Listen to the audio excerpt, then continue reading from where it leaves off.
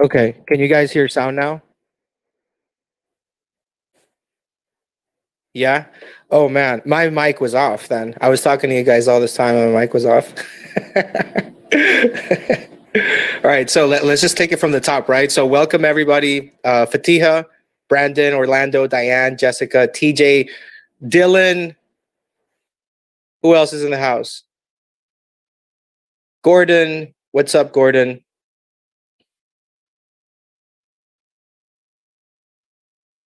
How you guys doing today?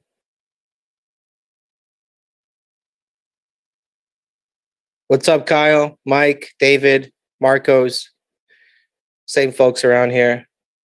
Good. Everybody's having a good weekend. That's awesome. All right, you too, Jessica. Nice. Tomorrow is a big day, Brandon, for sure, for sure. Um, what are you guys trading? What are you guys looking at right now? In the meantime, while Mark gets settled, then let me know. Let's have a little gossip session here. What are you guys looking at? MTTR, Matterport, yeah, big on that. Roblox, Lucid, Apple, Microsoft, Boeing.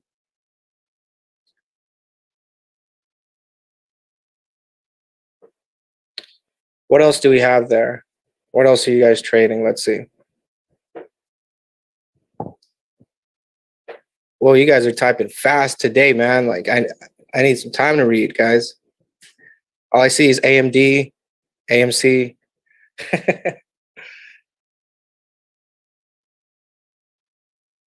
Microvision. Mona, welcome if you're new. Crypto, Pfizer.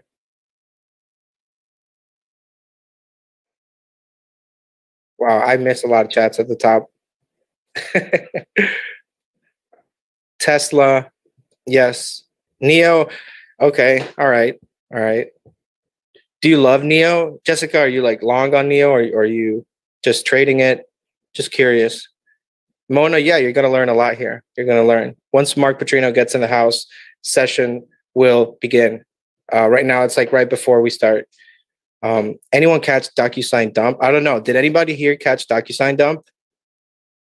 Marvel, Dylan, that Marvel Technology is an amazing company, dude. Really bullish on that one.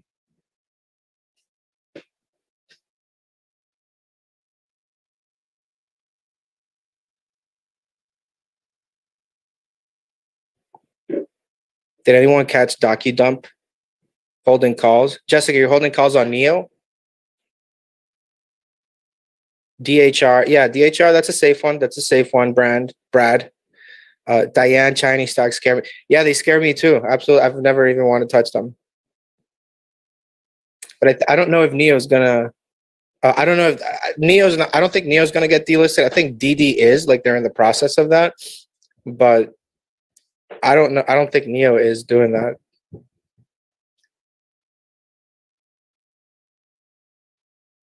Diane, OMG, got buys on gold. Okay, yeah. I mean, gold's pretty safe. Wishy pots, wishy bot puts on Docu. Yeah, I mean, everybody. Dude, that's a lot of life savings just wiped away, man, in like a day. It was a big dump. It's called the Docu dump.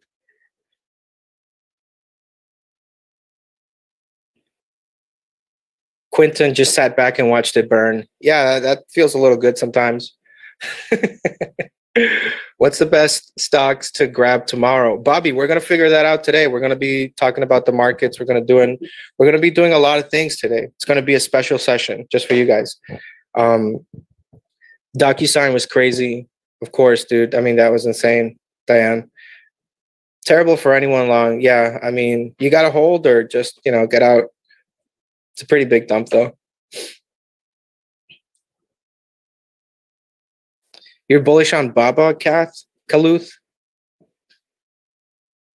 I'm afraid of those stocks, to be honest. I'd rather buy Jumaya, the Amazon of Africa, as they call it, than to buy Baba.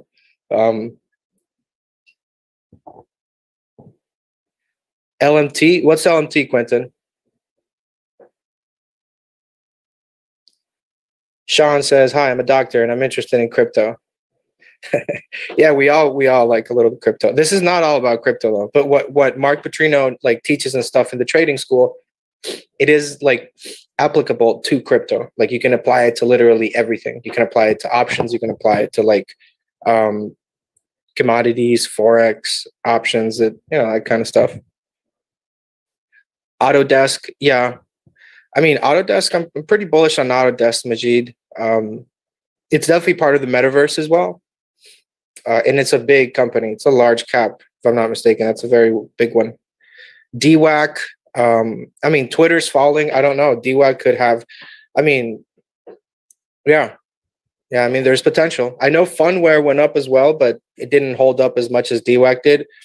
And I think that's because there's another IPO coming out that's related to the whole, squad, DWAC squad. Crypto's not better than DocuSign. Yeah, Orlando, I agree. I mean, DocuSign is, but crypto, man, look at Cardano, look at all those charts, man. They've all been, it's like there's bull markets and bear markets in crypto. That's what I hear.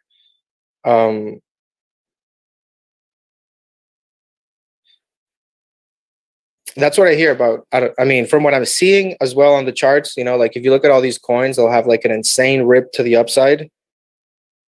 And then they'll have like just a long bleeding downwards. You got to time that well. Can you be my personal mentor? No, man. I mean, Mark Petrino can.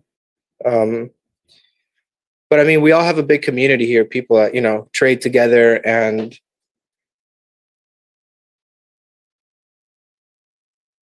and we work together as a community. Like, to be honest, the community here in Benzinga is so awesome. Look at all you guys. Like, um, Brandon, yeah, so like the recordings are available to like the members, but I mean, you can watch it live here and stuff. Jemiah is super cheap right now, but growth stocks not good right now. Lumen inflation going to keep crushing those stocks. Diane, I agree with you. I agree. Very smart. That's definitely what's happening. You can see growth is just getting destroyed. And from what I understand, these there's going to be an rate increase, and it could be up to 3 or 4 per year to combat inflation. So because now, so the Fed removed the word transitory from whatever they were calling it before, right? You know, they were like, this is transitory, and they loved using that word. And now they officially removed the word transitory from their reports and things, because, you know, like, you can't blatantly lie and pretend there's no inflation. You know, after so long, after everybody told them, dude, there's no such thing as transitory inflation. Like, this thing, you're pumping money so hard. And then now, you know, now that the inflation is there, they have to increase the rates. So if you increase rates too fast, too quick, it could stunt the economy, the growth of the economy. And, you know, that's not going to be that good for many stocks, obviously. And some people are saying that could tip the economy into a recession if you do, you know, because that's what's happened before, just going by precedent. But it's a wild, wild west right now, to be honest. No one knows what's going to happen. But that's surprising. You know, they're not, like, Powell's not calling it transitory anymore. So it's not transitory. So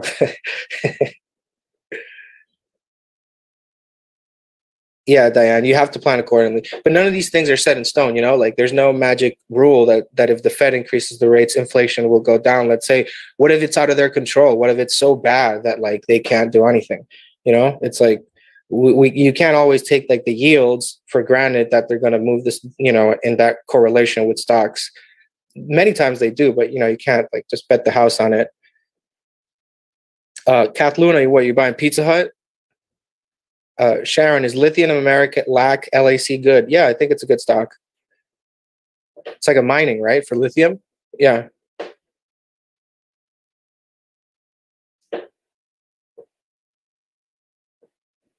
Yeah, Travis. So you're gonna learn, like, the basics, fundamentals with Mark, as far as, like, if you want to trade Forex. Yeah, there's a lot of Forex traders in there as well. And you can trade Forex and stocks, like, they're related. You can take one from another, you know, like the good Forex traders, they're aware of the economy and stuff like that. They're not just looking at the chart. They're looking at other stuff that is market related, right? Because the markets impact the currency and so forth. Yeah, Diane, absolutely. Higher rates and those stocks get hammered. And then the DocuSign thing that dropped all the other stocks. I mean, this could be an insane buying opportunity. I think it could be an insane. I already have some names selected. Could be a good time to get started on a long-term portfolio, maybe. Coupa, yeah, series. So Coupa could turn everything around, but who knows? Maybe it's not big enough to turn anything around. Yeah, Travis Mark, that's right. David, yeah, we're live here right now. Yeah, and we're just having a little bit of, you know, issues here, waiting here on Mark. I think it's some technical issues, but that's getting resolved, guys. In the meantime, go ahead and shoot whatever you got here. Okay.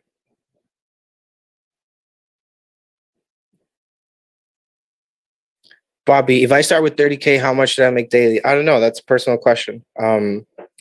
It depends what you do and how much money you put in, and your limits, your risk reward ratio. It's a pretty loaded question. I don't think anybody could actually answer that accurately, though. Any thoughts on AMC? As long as, you know, the apes keep holding, I don't. It's a community, dude. Like, it's a global community. It's a global community, so I don't think it's ever gonna go away. Could go higher. Who knows? I mean, as long as people hold, like, and other people keep buying in, it should go up, right? That's just the basic fundamental side of it.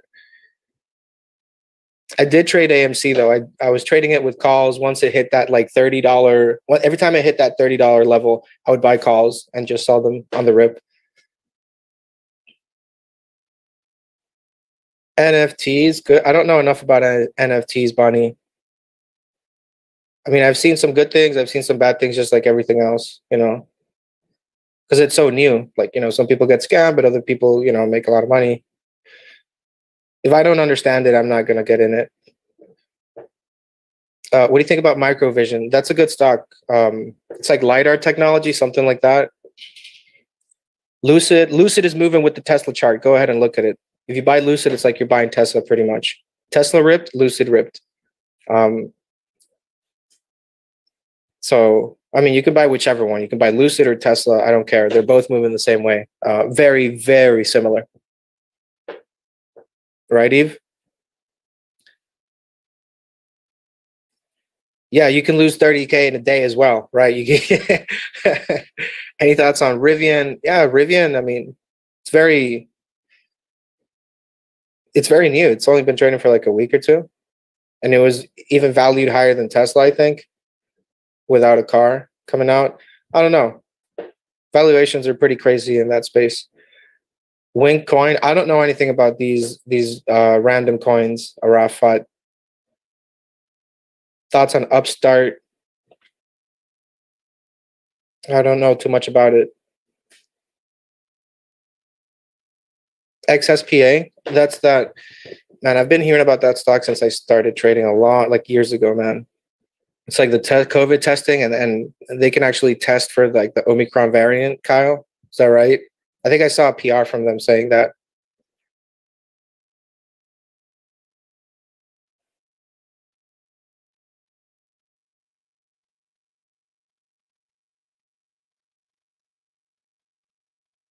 Yeah, MVIS is not a bad stock.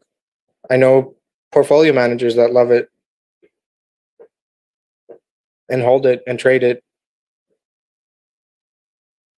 Nikola, man, Babu, come on, man. Why are you asking me that? What do I think about Nikola? Come on. Oh man, definitely not bullish, man. Like that should be delisted, in my opinion. Any thoughts on Outlook Therapeutics? I have no idea. No. CWBR. I don't know what that stock is. Dogecoin, same thing as AMC, bro. If you guys keep holding and other people buy, it's gonna have to go up, right? It's that simple. But you got to remember, like Dogecoin is a meme. Like it's a meme. It's very hard to get fundamentals on crypto. There's no earnings. It's like it's pretty much speculation driven. It's just obviously pure speculative play. You call it currency, whatever, but like just like currency, right? You're just speculating it's going to be worth something. No actual fundamental like thing to it. Doesn't mean you can't make money with it. Doesn't mean you can't trade it. But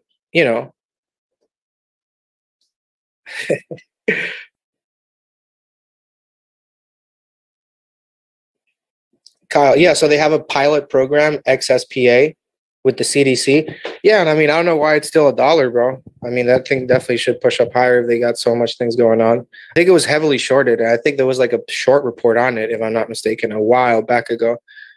Quentin says, Nicola put a bad taste in my mouth last year. All the deception. Yeah, dude, the guy was blocking people on Twitter. Asked him a hard question. It was just very sketchy from the get-go. And the guy one day said, I beat Elon Musk at his own game. And bro, that's delusional. The guy's delusional. Yeah, Jessica, right. UPST had a huge rip. Upstart has a lending platform. Yeah, I think that those guys send me mails all the time. Those are personal loans? The Upstart you're talking about, Alphonse? Rest in peace, Doge. Who knows, man? Crypto took a beating recently. PayPal, dude, PayPal's getting hammered. I don't know what's happening with PayPal.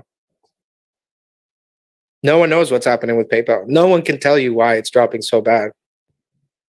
These were pandemic winners, right? So Uber, Uber rides. I don't know. Uber doesn't really catch my eye. Seems like a boring company. I don't think they're, I don't know. It's the chart is just not that appealing to me.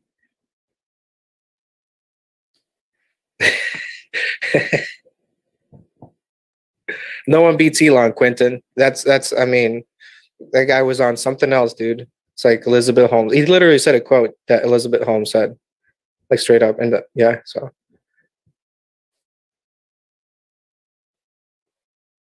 Kyle, so XSPA was okay. Yeah, I mean, it sounds like they got a lot of things cooking. They need to execute. I'm here. So, all right, guys. So we have a little special surprise here for you guys. All right. As always, Nick just special rolls in, right? Everybody, go ahead, give a warm welcome here to Mr. Nic Chahine today, guys. Go ahead. All right. So I was just offered this opportunity to hop on, and I love it. Nick, we're gonna make really quick before anything. All right, because you caught me off guard here, man. Let's do something for those that don't know you, right? For those that are not familiar with you and what you do here as the chief options educator at the Options Inner Circle. Ooh, give us a brief background here of what you do, what you've been doing, how you got into options, just so people get familiar with you, and then we can we'll go from there. Okay, so I am not a Wall Street guy, so you won't hear me use the typical terms that options people use or chartists.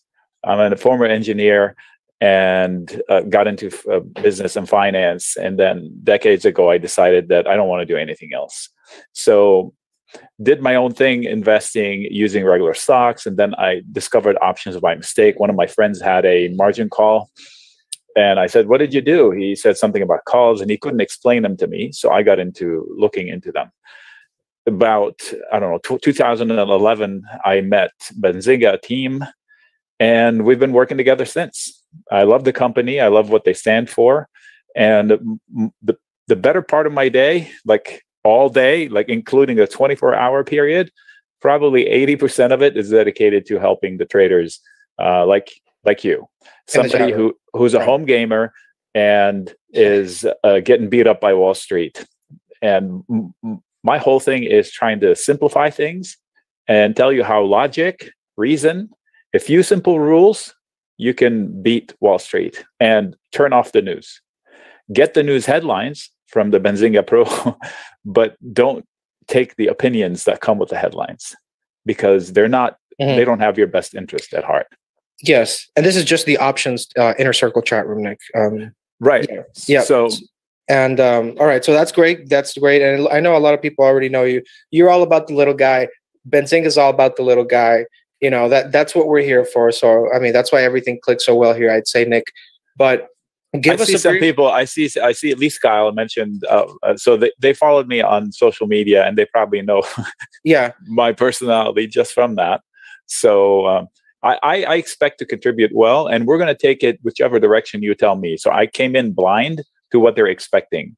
Technical analysis, intraday scalps, longer swings. We can do any and all. Okay. So, I mean, number one, because I always want to get your intake, like your macro, right? So, it's been a while since you and I have like chopped it up, Nick. So tell me where you're at right now with the market, with rates and all that stuff, because I know you keep a close eye on everything that, that related, because you trade the TLT and all that stuff. What is your overall market overview, considering everything up to this day where you're at now? Okay, so this is a conversation that this chart in front of me, I was in the chat room chatting with somebody about it. Share the screen, by the way. Yeah. Oh, sorry about that. I was like, okay, we'll share. You don't want to look at my face. You want to look at my screen. Way better. Okay, so this is the screen. Hopefully you can see it by now. So what you're looking at is the NASDAQ future. So basically think the NDX, QQQ, they should look the same. So the conversation was somebody that knows harmonics was drawing a harmonic pattern, and they said, is that point D valid? And the point D they were pointing at was somewhere here. So if you don't know what a point D is, it's the end of a pattern that harmonics experts can draw. They have very specific set of rules, And it's basically the opposite of this red thing you see here. So it's drawing itself looking like an M type of a deal, and the tail end of the M down here. So that point is somewhere down here. So the technical part is saying that we've had a trigger here from some sort of a head and shoulders that triggered level-wise off of this, but trend-wise somewhere higher, like here, and the target of which is drawing close, which, using logic, you look left, you see a little consolidation zone, you see a prior fail, you see a longer consolidation zone. So that area in the NASDAQ, oh, and you see the volume profile highest node right there, that orange line. So we are at the tail end of a technical breakdown that could finish drawing a bullish pattern. That point D they're talking about, once confirmed, the machines will chase the Fibonacci ratios higher from I am not an expert in harmonics trading, but that's what they do. So they find a shape, they have many of them, and that looks like an M, like the opposite of this red thing.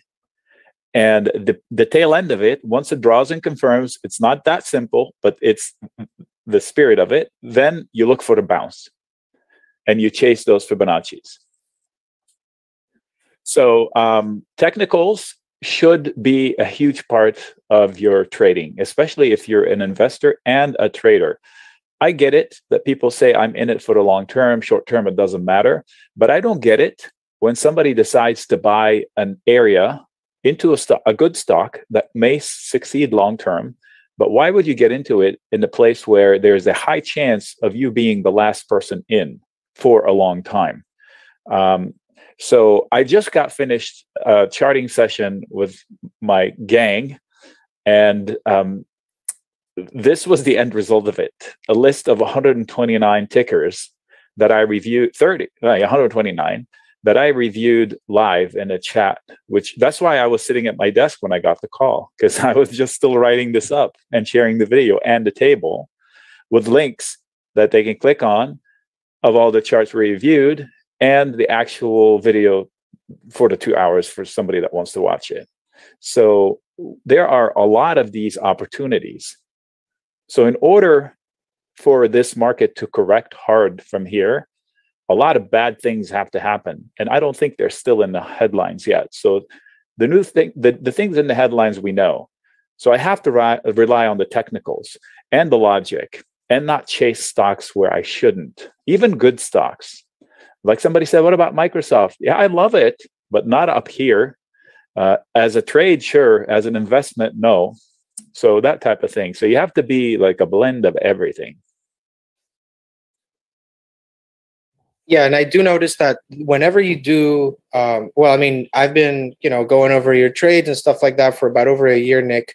I personally have learned as an options trader a lot from a couple of things. I'd say number one would be the technical analysis and the digestion of news. Whenever news comes out, the approach that you take, and also the 20 years that you've seen this already, so you've been there. I'm glad you mentioned. So folks, if think about last week, it was a painful week, correct? It was a hard week. It was a disappointing Friday. But in the morning, when we had the jobs report, the morning note to my people in the chat room, I posted like a pre-trade, like before the market opens, I went into the chat room and I said, are we still on? Okay. I kind of lost him, I think. Yeah.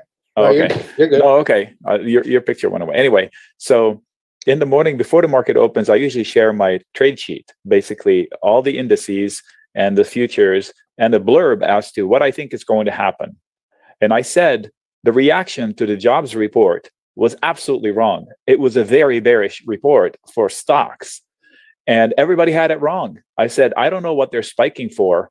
Book your profits. We were long overnight. I said, those longs I took overnight, I sold the put spread in the SPX and I closed it at the open. I paid 70 cents to close it, but I had collected $2.20 to open, 25 cents to open it. So I made money.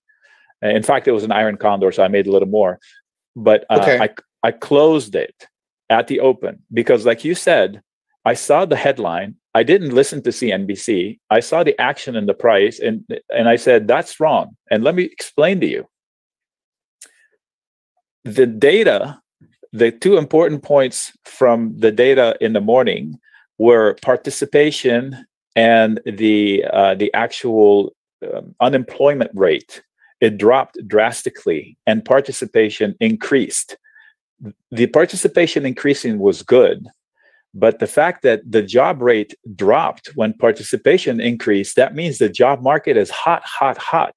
Everybody that wants the job has it, because the way they count jobs, believe it or not, they make phone calls and they ask, are you unemployed? Yes. Are you looking for a job? No. They don't count. That's the participation part. So if the yeses on the participation part is higher, that means there's a bigger pool of people and they were able to drop the rate. That is not an artificial drop in rate, but actual heat in the job market. So then that forces the Fed's hand to actually be more aggressive with their bearish, hawkish action. Mm-hmm. And so I said, be careful of the reversal. In fact, it's shortable. And boom, the day unfolded terribly.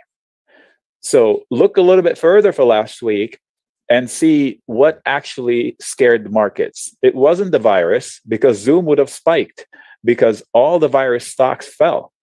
And I don't get it. Like everything that's Zoom, work out at home, Netflix, Roku, they all dropped. Those are stocks that Netflix should rally. You watch more Netflix if you're sitting at home. Zoom for sure. It's like the easiest one. So it wasn't virus fears. It wasn't rate hike fears either. What am I saying? Well, if the fear was rate hikes, the TLT wouldn't spike. The TLT is the actual price of the bond, which means the yield is falling. Well, yields doesn't fall when rates are rising. I know the Fed doesn't control the yield of the bond. They control the overnight lending rate, but they push the whole market in one direction. So either the Fed's hand's going to be forced to stay in a QE forever. Mm-hmm. This may be Wall Street trying to force Powell into raising the white flag like they did in 2018. We crashed into Christmas when he decided to go ahead and restart the QE. So maybe they're doing the same thing. So Christmas rally. No Christmas rally. No, I'm not saying that. I'm saying something else is going on that we don't know about, that I don't know about. And I said, because I have an extra question mark, I should be humble with catching knives. If I'm long, I shouldn't add, because all I learned new is I have one extra question mark that I didn't have 2 weeks ago. So I should be cautious. And there are trades within that. Like if I like Palantir, under 20 is a reasonable starting point. If I'm already long, I shouldn't add, even though it's a reasonable starting point. If I'm looking to get long, I should sell a put in Palantir into 16 and collect money to be long down there. So that would be a good maneuver, for example. So anyway, there are things to do, but you have to respect the technicals as well, because they lend us some intraday, intra-week action points. Like I know this week, is this a daily job? This is an 8-hour chart, basically almost a daily. I know that this drop is falling into prior pivot points. So this was a top in September. We had a September correction, which was, if you remember, sentiment down here was very sour. Everybody was thinking this was it. We topped, the market is done. And then I said, no, I bet we make new highs before we correct. And sure enough, we made new highs. Same story now. Well, this hasn't been as long, but it's been more violent, in my opinion. It's been more vindictive almost. It feels like, a couple of bad rug pulls, and the small caps fell 6% twice. Let's call it 5% in one day, twice in a week, almost back to back. That's a basket of 2,000 stocks.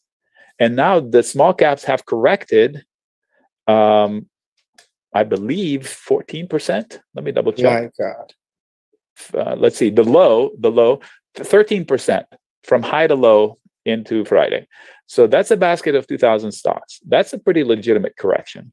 But to fall 5% or more in the span of hours is a pretty violent trade. So I guess I will share a video with the members I don't know if you're going to have a link to that later or not, but anyway, part of my service with Benzinga is I share weekly strategy videos, and the small caps. This chart you're looking at, IWM RUT, has been my beacon for a while, because my point was this is almost a year worth of sideways action in a basket of 2,000 stocks. Now, mind you, size wise, they all fit inside of Apple. They're little, around $2 trillion, I think. Double check my math. But anyway, so I was waiting for this candle. I said the S&P and the QQQ are not going to go to the moon while this index is not. I've never seen the market rally and one index not really rally. So I was happy with that. And I said, okay, now the job is to come back and test for footing so we can go. Well, guess what? 1 month went by and we didn't just test for footing. We closed an inch away from the worst close of the whole year, which was my vacation close. In July, I went on vacation and this happened. I said, this is a change in behavior for the small caps. Look at all these tails. What is a tail? This candle is 1 week. So the week opened here, they loved it, and then they crashed. And on Friday, they closed here. So they rejected the low. Repeat. So they did not want to close anywhere near here for a long time. These are weeks. And then July happened. Boom. Closed right here. I said, whoa, this could be a change in behavior. Let's see the next candle. The next candle closed up here. They rejected all these tails. Since then, they rejected all these tails. Guess what? It's July again. This is my vacation candle again. I want one of these. So that's what I'm looking for this week. If this fails and we close lower than these tails, now I flip. The machines will flip. Now the pops will be most likely sold, and we may meander down to 190, 185. That's my guess. Nic, and how do you tie this with, because I know you do cover crypto in the chat room, and you've become a crypto bull almost. Well, not a bull. I'm a crypto proponent, not an opponent. Is that a word? Proponent? I think central banks are in deep trouble in the long run. That's my personal opinion. I can right now be in business accepting no regular dollars. I can do business using crypto right now. And the way I do it, but unfortunately, it's still tied to a stable coin of some sorts, which has to peg something. And right now, the easiest one is to peg the dollar. So USDC, USDT are stable coins that peg the dollar. But people who oppose Bitcoin because they're, quote, fake, I think they're missing the boat and the idea. Who cares? So if you buy a Mona Lisa reproduction, it's fake, but it's got value because X number of people want it. Therefore, it has value. Supply and demand. Enough people want this, quote, fake thing. And the fact that the highest banker in the world, Jamie Dimon, calls it fake and a horrible place to store value. Are you kidding me? I mean, what kind of a statement is that? That is, and Charlie Munger, haters. I don't get it. I mean, these are sharp guys. They're finance guys. Do they not know that it doesn't matter what widget it is? If enough people want that widget, even if it's a cow patty, it's not for you, but it's got value. How can you say it doesn't have value? And fake. Everything man-made is fake. Gold is fake. Gold is a yellow rock in the ground. Somebody back then convinced somebody that it's worth something. It's not the rarest thing on the planet. It's not the prettiest thing on the planet, but people love it. And therefore, it has value. You can't use it as money. Its price fluctuates. You can use it to pay crime. By the way, the highest crime contributor is cash. Oh, illicit activities with Bitcoin. Really? More illicit than cash? Anyway, nobody pays by check. So Bitcoin is trackable more than cash is to a degree. So the arguments against crypto is weird. And I've been pretty lucky with crypto. I'm still a novice. I'm learning. I'm humble about it. But the concept of it is bulletproof. We are going there. If you watch any sci-fi movie, nobody deals with cash in the future. Nobody's whipping out money on Star Trek. So It's just pretty bizarre how people are dead set about something that's in their face. So you don't like it, you don't understand it, study it. I didn't understand it. I studied it from people in my chat room.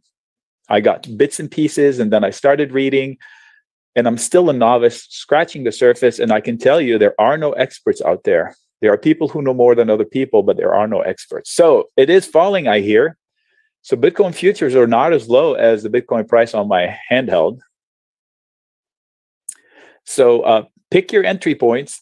And the way I made money in crypto, every crash I bought, and I have not yet lost on that stuff. What do I trade?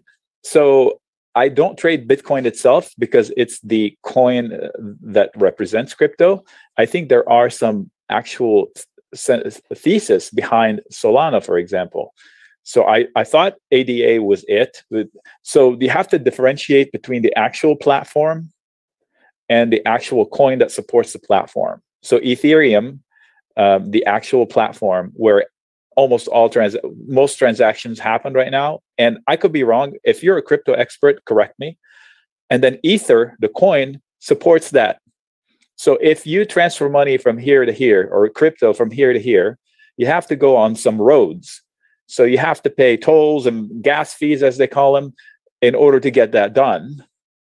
And the Ether coin supports that. So, and it's clunky and it's slow, Ethereum. So Cardano, I think, was a challenger. I don't know about Ripple. I thought it was stuck in litigation. But Solana, I think, was the best. I bought it at 144. I booked my profit at 35%, 32%, because that was my rule. And then it ran to 250. So I clearly missed out on upside, but I had profits. So now it's back down, but not very down. And it's much faster than Ether, much cheaper. So it should have legs to go. So that's an investable actual transaction. So, yeah, and you chop it all up there in the chat. And then we're getting just an insane amount of questions here, Nick, about the chat room. So I'm just going to get this out of the way. So you're guys. looking at that. You guide me however you want me to go. Yeah. I'm drinking my brain food here, whatever it's called. C4 Super Brain Performance Fuel. Let's go. Okay. So Joe, yes, Nick has a chat room where he's trading options all day. He also looks at crypto. As you can see, this is something that, he's nibbling on as well. So he shares all that stuff with you. So the chat room is not strictly options. I trade options, but we have people in there that trade the futures and people in there that trade equities. Yeah, there's people that trade different things in there. It's not just options, but for the most part, like if you're an options trader, this is where you want to trade, right? So Nick is trading there all day. He's there. He has a session on Sundays as well. The session on Sundays is for about 1 to 2 hours or so. He goes over hundreds of tickers. He's going to give you a form where you just put in the ticker that you want. He's going to give you technicals. He's going to go over the actual ticker, and then you can join the session Sunday. It's for chat members only. That's where all of these live things that I do with Nick, that's where you'll have access to them, plus all of the trades that he's putting in the chat room, the education. So I know that somebody said, this looks a little bit too advanced. Well, we have so many resources and such a great community. We dumb it down to in plain, simple English. And sometimes somebody in the chat room says, hey, Nick, like Friday, somebody jumped in and said, hey, we're not all Americans in here. Even sometimes your language is too slangy. So fix your language. I immediately adjust if I say catching the falling knife, I take it for granted that everybody knows what that means. Not everybody's going to know what that means. Right. So now I'm more conscious of saying different things. But somebody says, whoa, I don't get that. And then I'll pick up a video of, if they don't know what a credit call spread is or a bear call spread, I'll throw in a video that explains that. Like if I said diagonal in there and somebody says, what is that? And then I'll throw a video and say, here's a video I shared before. So here's what you consider it.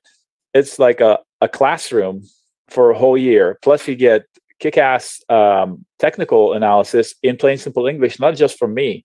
I have people in there that are strong harmonics traders and people that are strong volume traders. Like they track the volume per transaction. I don't do that. I'm a volume guy when I look left. These mountains you see here. So you've heard the term price is truth. I'm going to comment on Bitcoin since you guys asked. So this is where price is. These volume bars down here Yeah, They Nick, tell me, before we go yeah, all into there, just let yeah. me go over here the final Go ahead. questions these guys had. So yes, there is a 78% discount, Tom. It's going to expire at midnight. You get the chat room, everything that Nick is doing right now. You'll basically have full access to him, and it comes with a complimentary laptop. You keep it; you don't have to return it. What? Everything that you see Nick doing here, he was just doing it with the chat members now, and the recording is there in the chat room. We have a bunch of tools. I'm going to show it to you guys later, but I just want to make sure that we answer every question before we continue. So I think we're good with that now, guys. Yeah, it does include Tisha. If you're in the UK, it doesn't matter. You can still join. Yeah, TJ. We have a lot of UK people. Eurozone. I mean, it is so diverse. I speak Arabic and French because I grew up and I was born in Lebanon, grew up in Beirut, and I'm amazed at how many compadres are in there too. So here's the case for Bitcoin. And by the way, if you like discussing charts, and if you want to say, like, if you're trading something and you say, I think I want to trade, I don't know, PayPal, and you need just a second opinion, and you're hesitant, or you need more information about it, and you jump in and you say, hey, I'm looking to trade PayPal. What do you guys think? You're going to get 30 opinions.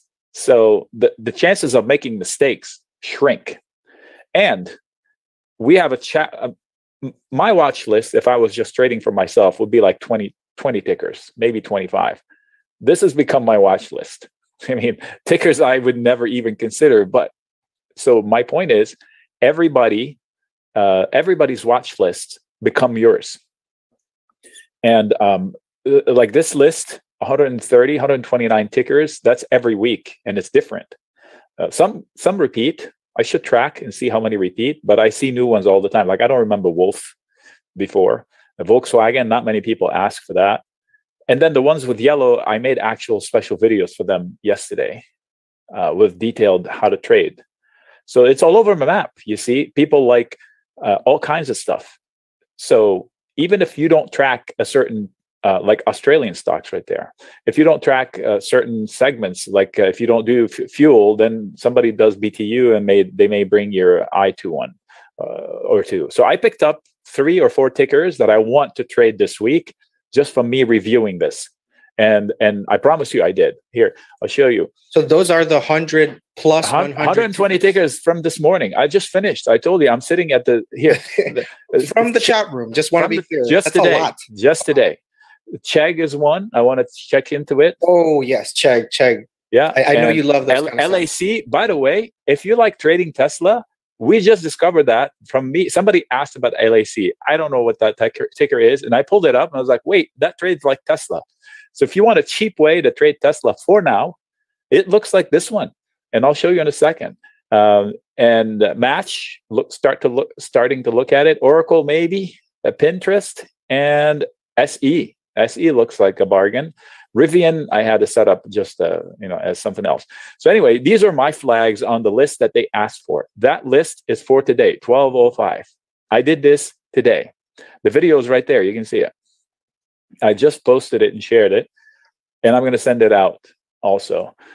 So SE looks pretty solid here. But let me finish the Bitcoin here conversation, but it goes to everything. So technically, it is falling into support, and that support was a battle zone before. Look, and then the breakout, and this is the test of it. However, this tick right here, look, these are Bitcoin futures, not exactly Bitcoin, but they move in tandem.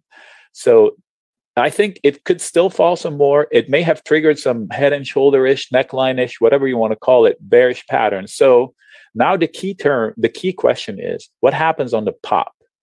This is where machine code changes when the trend changes. So the trend line was up, then they buy every dip. Then the trend line goes flat. They call it consolidation. They don't decide much. They just trade the range. And then when if the trend line descends, then the code in the machines change to sell the pops. That's why they trap bulls and they keep doing lower lows and lower highs. I'm not saying that's what's going on here, but you have to pay attention to that slant. If it becomes like this, then the pops get sold. The pop gets sold. Then how do I know that it's a bottom? I know it when it stops making lower lows.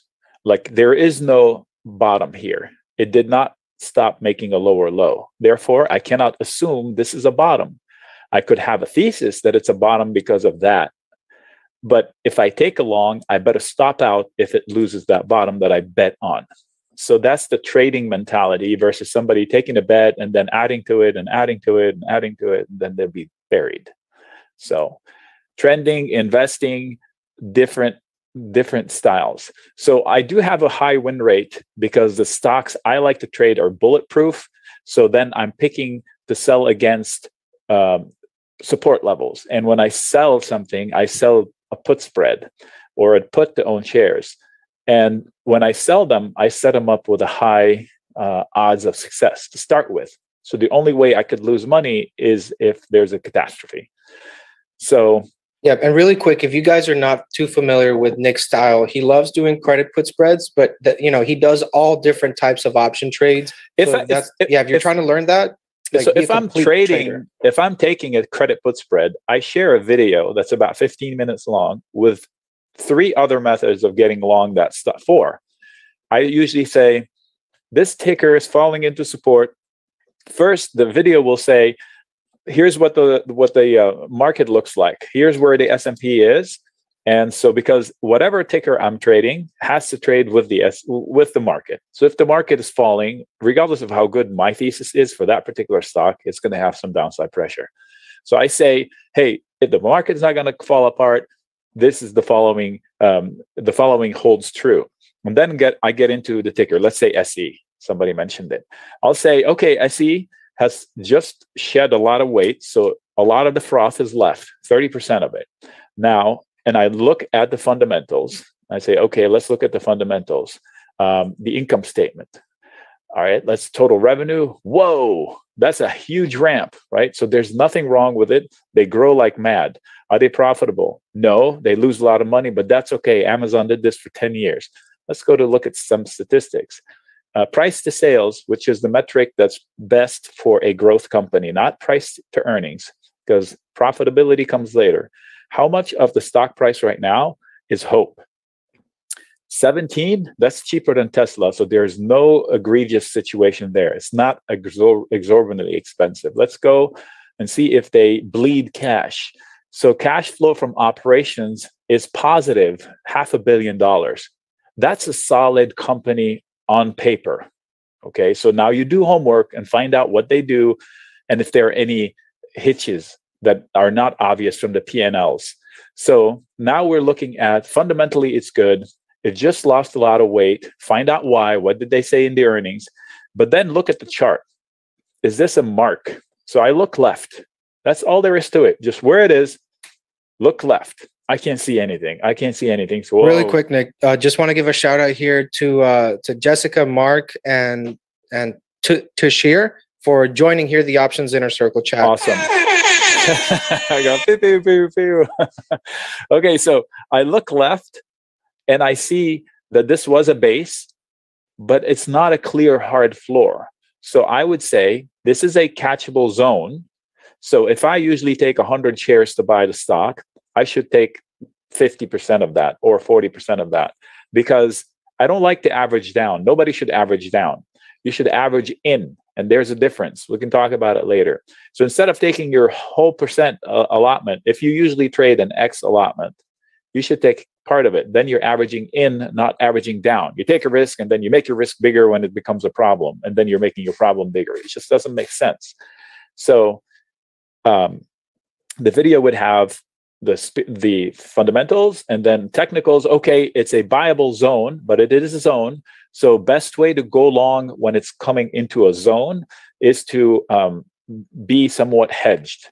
So buying share works because time is not very critical. You sit on it long enough. If the markets recover and it's truly a good company, you have a good chance of making money. And if not, you have limited downside. Then if you buy calls and the VIX is this high, that's like the worst thing you can do because it could be the most profitable thing you can do. But when the VIX is high, everything is priced expensive. So even if you get it right, you're going to lose a lot of that profit to the deflation in the VIX value. So call spread would be the better. And that would be my second least favorite. So my least favorite is the buy calls. I will share it. My second least favorite is to buy a call spread, but I will share it. My favorite would be to sell a put spread below support or sell a put to own shares. Those are detailed entry points. I showed a video how to do it step by step inside a trading platform. So there's no mystery. Why do I like selling puts or selling a put spread? Because A, the VIX is hot. And if I'm selling a put right now, I'm getting a lot of premium. Somebody's panicking and they're buying protection. I'll be willing to sell them the protection if I want to buy the shares. So the buying the shares or buying the calls and call spreads, you need a rally to win. I'll get to that volume stuff on the left. You need a move in your direction to win. If nothing happens, you don't make money. In fact, you lose money if you bought calls because you're on the clock. You need time on your side, and it's not. Versus if you sell a put spread, if the rally comes, you make your money. If the rally doesn't come, you make your money. If the fall continues a little bit, you make your money. If they collapse to the support level, maybe you lose money. So there's only one scenario that puts you under pressure versus only one scenario that makes you money. So it's kind of like saying, which is easier, to pick a place where a stock is going to go or to pick all the other places where it's not going to go? The way I do it is I go to the places where it's not likely to go and sell the risk there, whether a put spread or a call spread or both. I sold an iron condor on Boeing. So the lower end of it is under pressure a little bit. As soon as I sold it, there was a pop in the news, something about their whatever. So the upper end was under pressure and this trade is still but that's the point. I'm collecting premium and time is on my side. Nic, and for everybody here that's really not too familiar with this strategy, can you do you mind just going over the walkthrough here, how you would place that trade a little bit more on the educational side on the how-to? Sure, but I first need to answer the volume question. What was the ticker earlier? Bitcoin, I think.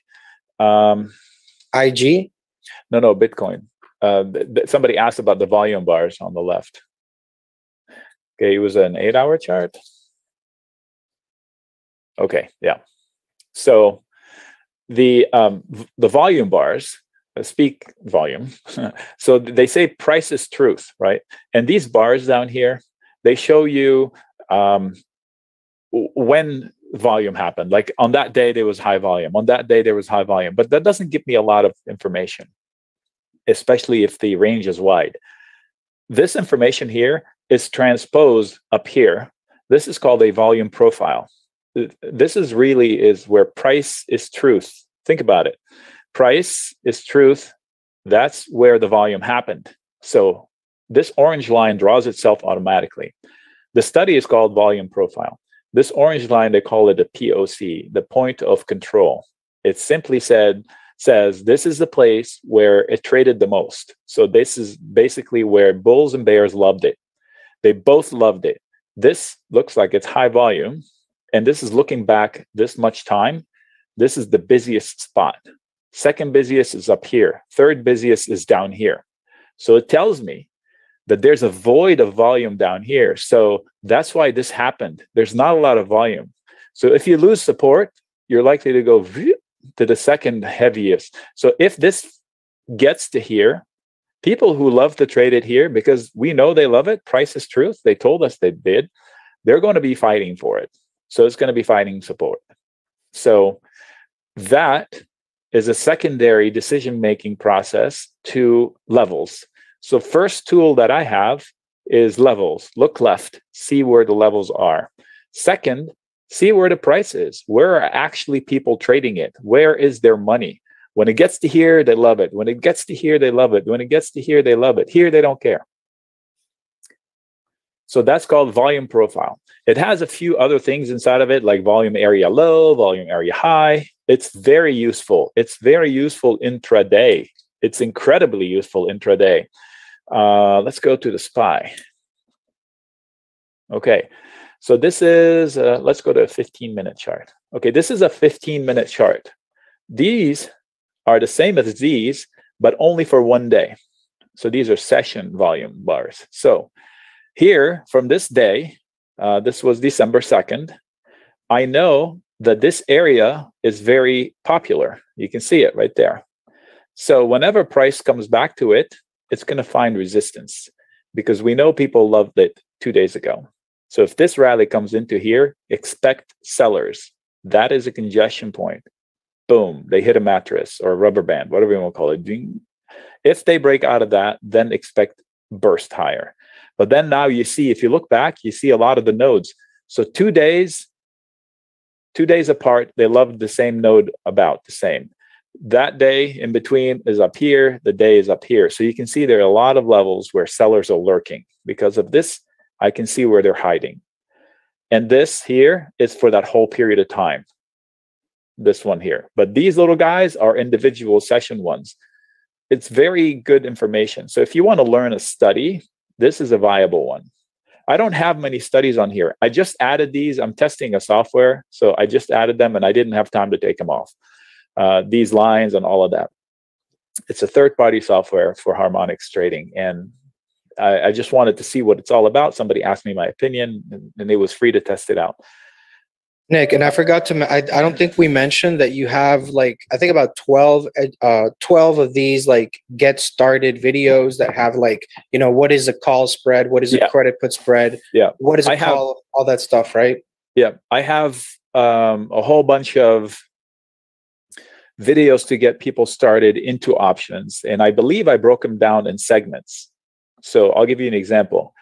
Like if somebody doesn't know anything about options, so let's go with if you don't know anything about options, let's do a little quick lesson on options. But first, let's do a quick lesson on risk. And I think that translates into whether you trade options or not. So even if you're just a technical trader, if you don't know this, you probably should do it. So let me see here if I can get, this was a conversation. I will leave it up here. So that was that point D that person was drawing. That's not my chart. That's their chart, and I marked it up. All right, so I'll use this as a scratch pad. So I'll give you a second to explain to me. You're leading the conversation. You're giving a class about risk. Can you define risk for me? And I can guarantee you that most of you, all of you, not most of you, all of you will get important pieces of that definition right. But I can almost guarantee you that nobody will put it the way it needs to be put. So go ahead. Explain, lead the class. Tell us, folks, what is risk? Define risk.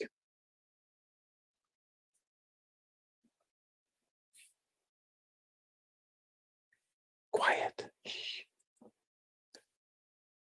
Come on, over 100 people. Nobody wants to take a stab. Yeah, go in the chat. Nic is asking you guys. He's not asking himself. What are you willing to lose? Okay, Al, I get that. All right. Don't be shy, guys. Participate. We're all here to learn. So opportunity willing to lose, make profit. Okay, Ryan, I get it. Yeah, nobody's wrong yet. Going out of comfort zone, that's touchy-feely stuff. Okay, risk is a loss maybe. Okay, going out of comfort zone percentage. Wait, percent. Eduardo got the other piece. Okay, so those are the two pieces, chances. All right, Raj and Eduardo, not 50-50. Come on, that's coin flips. That's Vegas, TJ. Okay, so here's the way I would put it. Nobody's wrong, but it needs to be put in two different segments. So let me tell you. So to me, taking a risk involves two things. Number one, everybody got that one right. Hey, how much can I lose? And that goes to anything. If you go into a fight, a fighter will say, you know, let's not go fighting. I fight for a sport, so I always go there.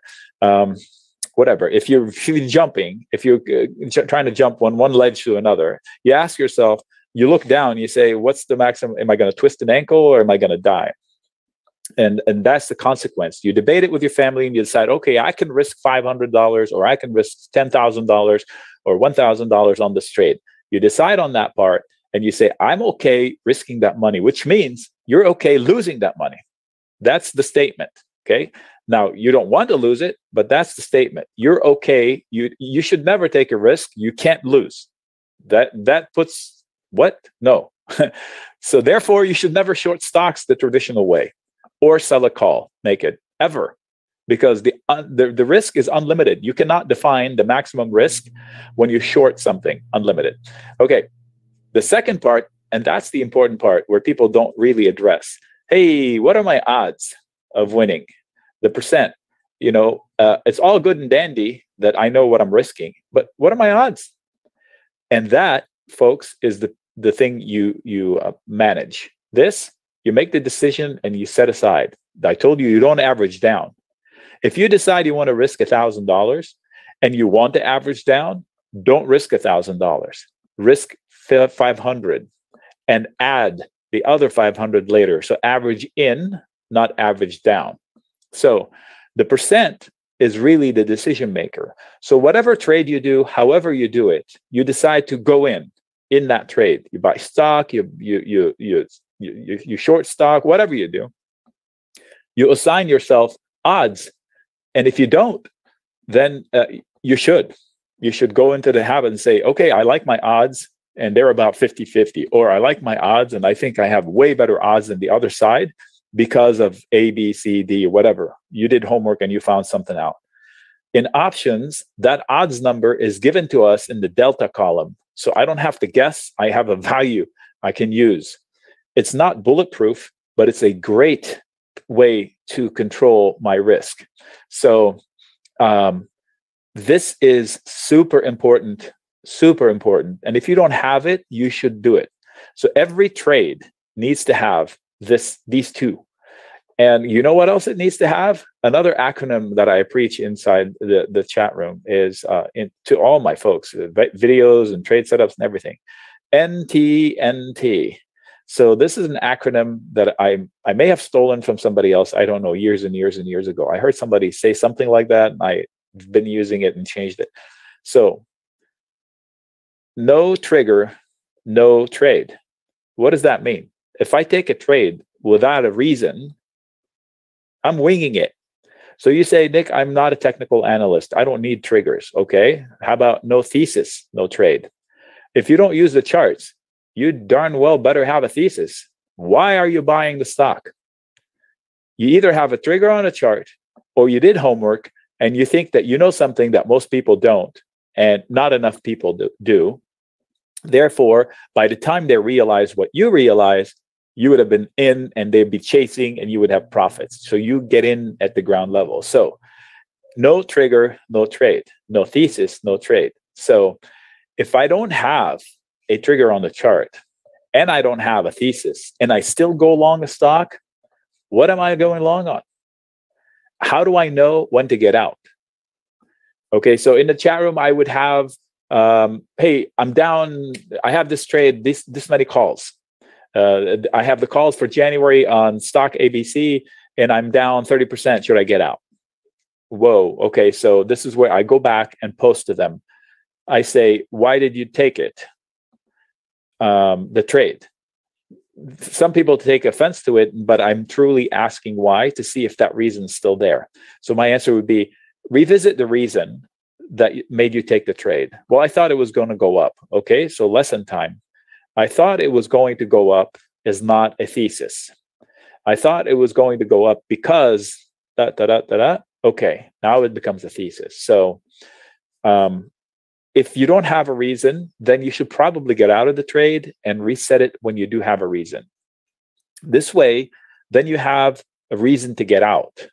A way that tells you, okay, my percent loss is too great now. My winning odds are too low. It's coin flip. I'm not a gambler. I'm a bad guesser. I shouldn't trade on coin flips. Therefore, my edge, I lost my edge. I should get out. I can retry later. For example, in NEO, I like it. Somebody said, hey, can you look over NEO? Okay, I like its P&L. I like to trade the stock. Let me go to daily, I think would be good. So let me put my lines. There's going to be a lot of lines. So unfortunately, it's stuck in the Chinese headline. So this was ongoing and going very well. And then boom, the Chinese headlines of delisting Didi came out. So now it becomes where if I took longs against support and the support failed, I should really get out and re-engage lower if I took it as a trade. If I took it as an investment, I shouldn't add. So in a chat room, this goes on all day, every day. It sounds too technical, but it's not, because I usually share the chart for somebody that wants to learn, but I usually give my opinion in plain, simple English. Like, okay, you don't know what support is, but I'll say, hey, if they lose the level at 33, I expect the sellers to continue beating up on it. It does have another level just below that and another one just below that. So if it's an investment, I may not want to panic out, but I shouldn't add yet. That would be the answer that I would have. So this, Nick, is like, because this is kind of new, the way that, we're doing things here at Benzinga. So people are typically used to just getting like somebody telling them, hey, buy here, sell here, instead of getting a full detailed explanation, your opinion. So I share the video of trade setups that I would take for myself in 3-4 other ways, like I just mentioned earlier. And it's almost one a day. But then this discussion, we have like 40 a day, 30 a day, 20 a day. It depends on how active the chat room is. So they are in there. And I just posted the video here. Yeah, show them the chat. Show them the chat. This is the chat. This is the chat. So they were asking questions. Somebody came in late and asked for some stocks that may not be on, so I have to go in and add them. Okay, so these were 3 different videos with about 60% of the market. This one had Boeing, Disney, I forget who. Okay, there we go. Disney, Roku, Boeing, and Zoom, detailed videos. This one is NVIDIA, AMD, basically semis. This one is the Fang Gang, Microsoft, Apple, and Tesla in that order. Trade setups. Those are trade setups, right? No, these were updates on trade levels because the week was difficult. So I figured everybody had question marks. So look at Facebook. This looks right here like it needs to hold. Otherwise, that looks like a head and shoulders where this is the target. So my trade setup during this video, I think I set that orange line right there. That's an alert for me. So it is a buyable dip, but you're assuming that markets will hold and you're assuming that these will hold. So if somebody takes a long in Facebook here, they're not wrong. They're just trading, not investing, which is totally okay. But they should, if they are trading, stop out and re-engage lower. But if they're looking for an investment, this might be a better entry point, especially that pops are going to be met by sellers into 328, into 340. If you look at that orange line right there, that is the highest point of volume in this period of time. So sellers are lurking up there on pops. So you don't want to pop and come back and draw the right shoulder. So then, if you took the trade, what you should do is book profits on pops, not look to add or say, oh, this is the all clear, let's go back in. That's not the right thing to do. But these conversations happen in the chat room. So yes, I do provide my trade setups. I don't consider the service as a trade alert. I consider it as an education / learn and earn for a year on anything you want. I mean, I trade options, but if you want to trade equities, I mean, the comments will go to equity and I will discuss them. Like if somebody says, I'm looking to buy Facebook for the long term, then I'll give the opinion using equity. And then I'll extend it to whoever wants to sell puts to own the shares lower. Okay, so how about we do a lesson on puts on NEO? Are you looking to buy puts on NEO, Ryan, or sell them? This will be a conversation. Like Ryan is in the chat room. Okay. You're in the chat room right now. He says puts on NEO. I don't know if Ryan is in the chat room, but I'm saying we are in a chat room right now, you and me, and buy puts. So, okay, so Ryan wants to buy puts. Perfect. Okay, so this is an education and a trade setup in one. All right, so let's go to NEO. This is NEO. Excellent. So Ryan says, what about buying puts in NEO? Which means if you don't know what buying puts is, my answer, by the way, Ryan, no. If it loses this, yes, for a trade. But this is support. In other words, Ryan wants to short a stock when the stock is falling into a very sharp prior bounce level. Okay, so that's a no-no in my book. Now, I think he's not wrong because it just lost a very sharp bounce level right here. And that makes it a bearish trigger down to 26 or 24. So if somebody shorted it on Friday, I don't blame them. If somebody wants to short it the Monday, I would wait to see what happens here. But technically, this could be headed to 26 to 24. So Ryan is not wrong. So let me use this opportunity to define options. How many in here don't know what options are? Give me a 1. Type in a digit 1. If you don't know what options are, we just like, if you just, okay. I threw a poll out there for you, Nick. Yeah, okay, good. But I need a 1. Me. Okay.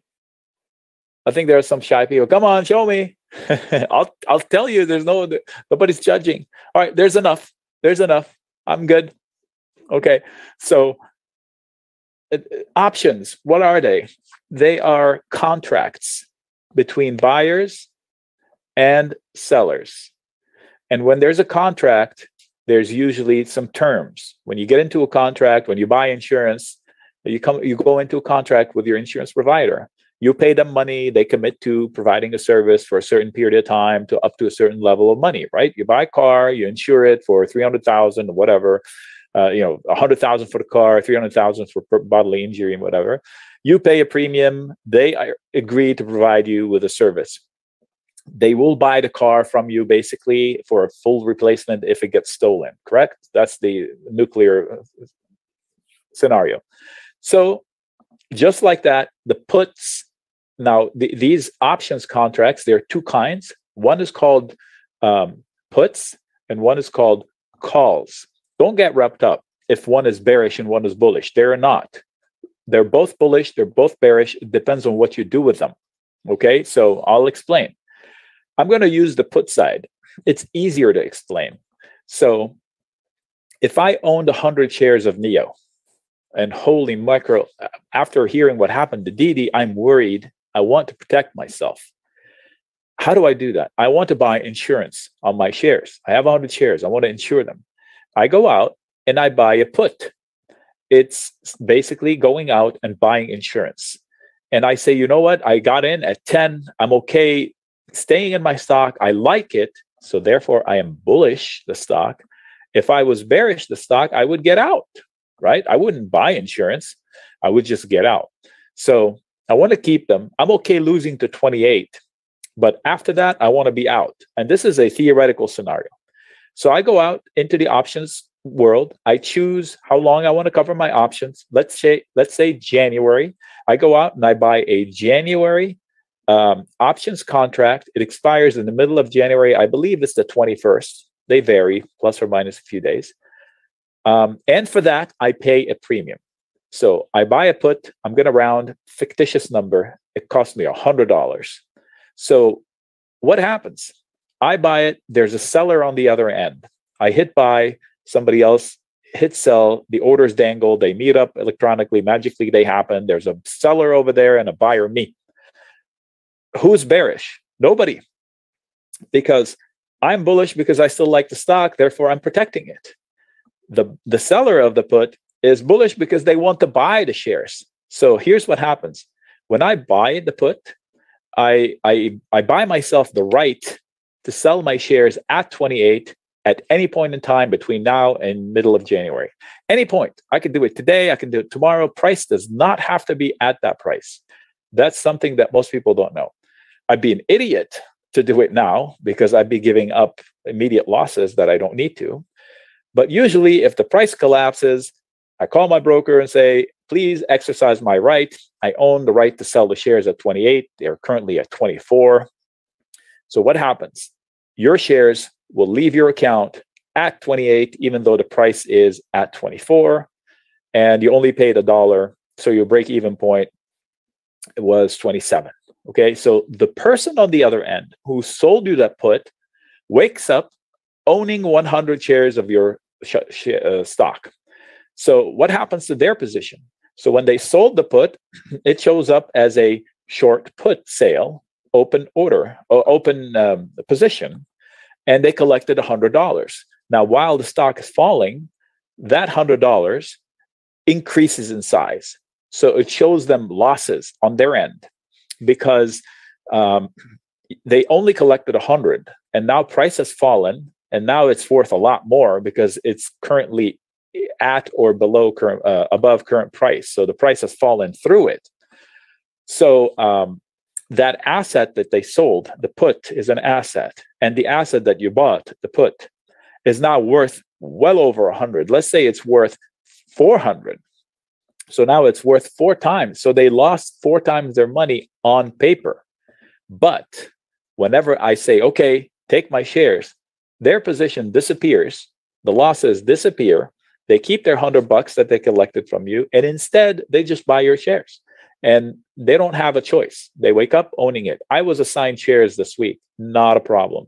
Wasn't NEO, something else. But hey, I said I would want to buy the shares. I sold that put. It went into money. I didn't panic. I didn't buy it back. I didn't experience a loss. Now I own shares at a bargain price. That's it. So that person will own the shares at 28. They start losing money at 27.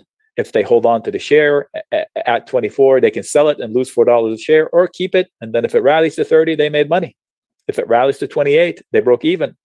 If it rallies to 30, they made money. So the buyer of the put got what they wanted. The seller of the put got what they wanted. It's not bearish. It's not bullish. It's more bullish than anything. So that is an option, a put option. I buy protection. The seller of the put sells me that protection. Immediately when they sell it, they become at the mercy of the buyer, me. The buyer is in control of everything. Do I need shares to buy the put? No. So why would anybody like Ryan may or may not own shares of NEO? I believe somebody else wanted to too. So they are basically mildly shorting the stock, which is pretty smart.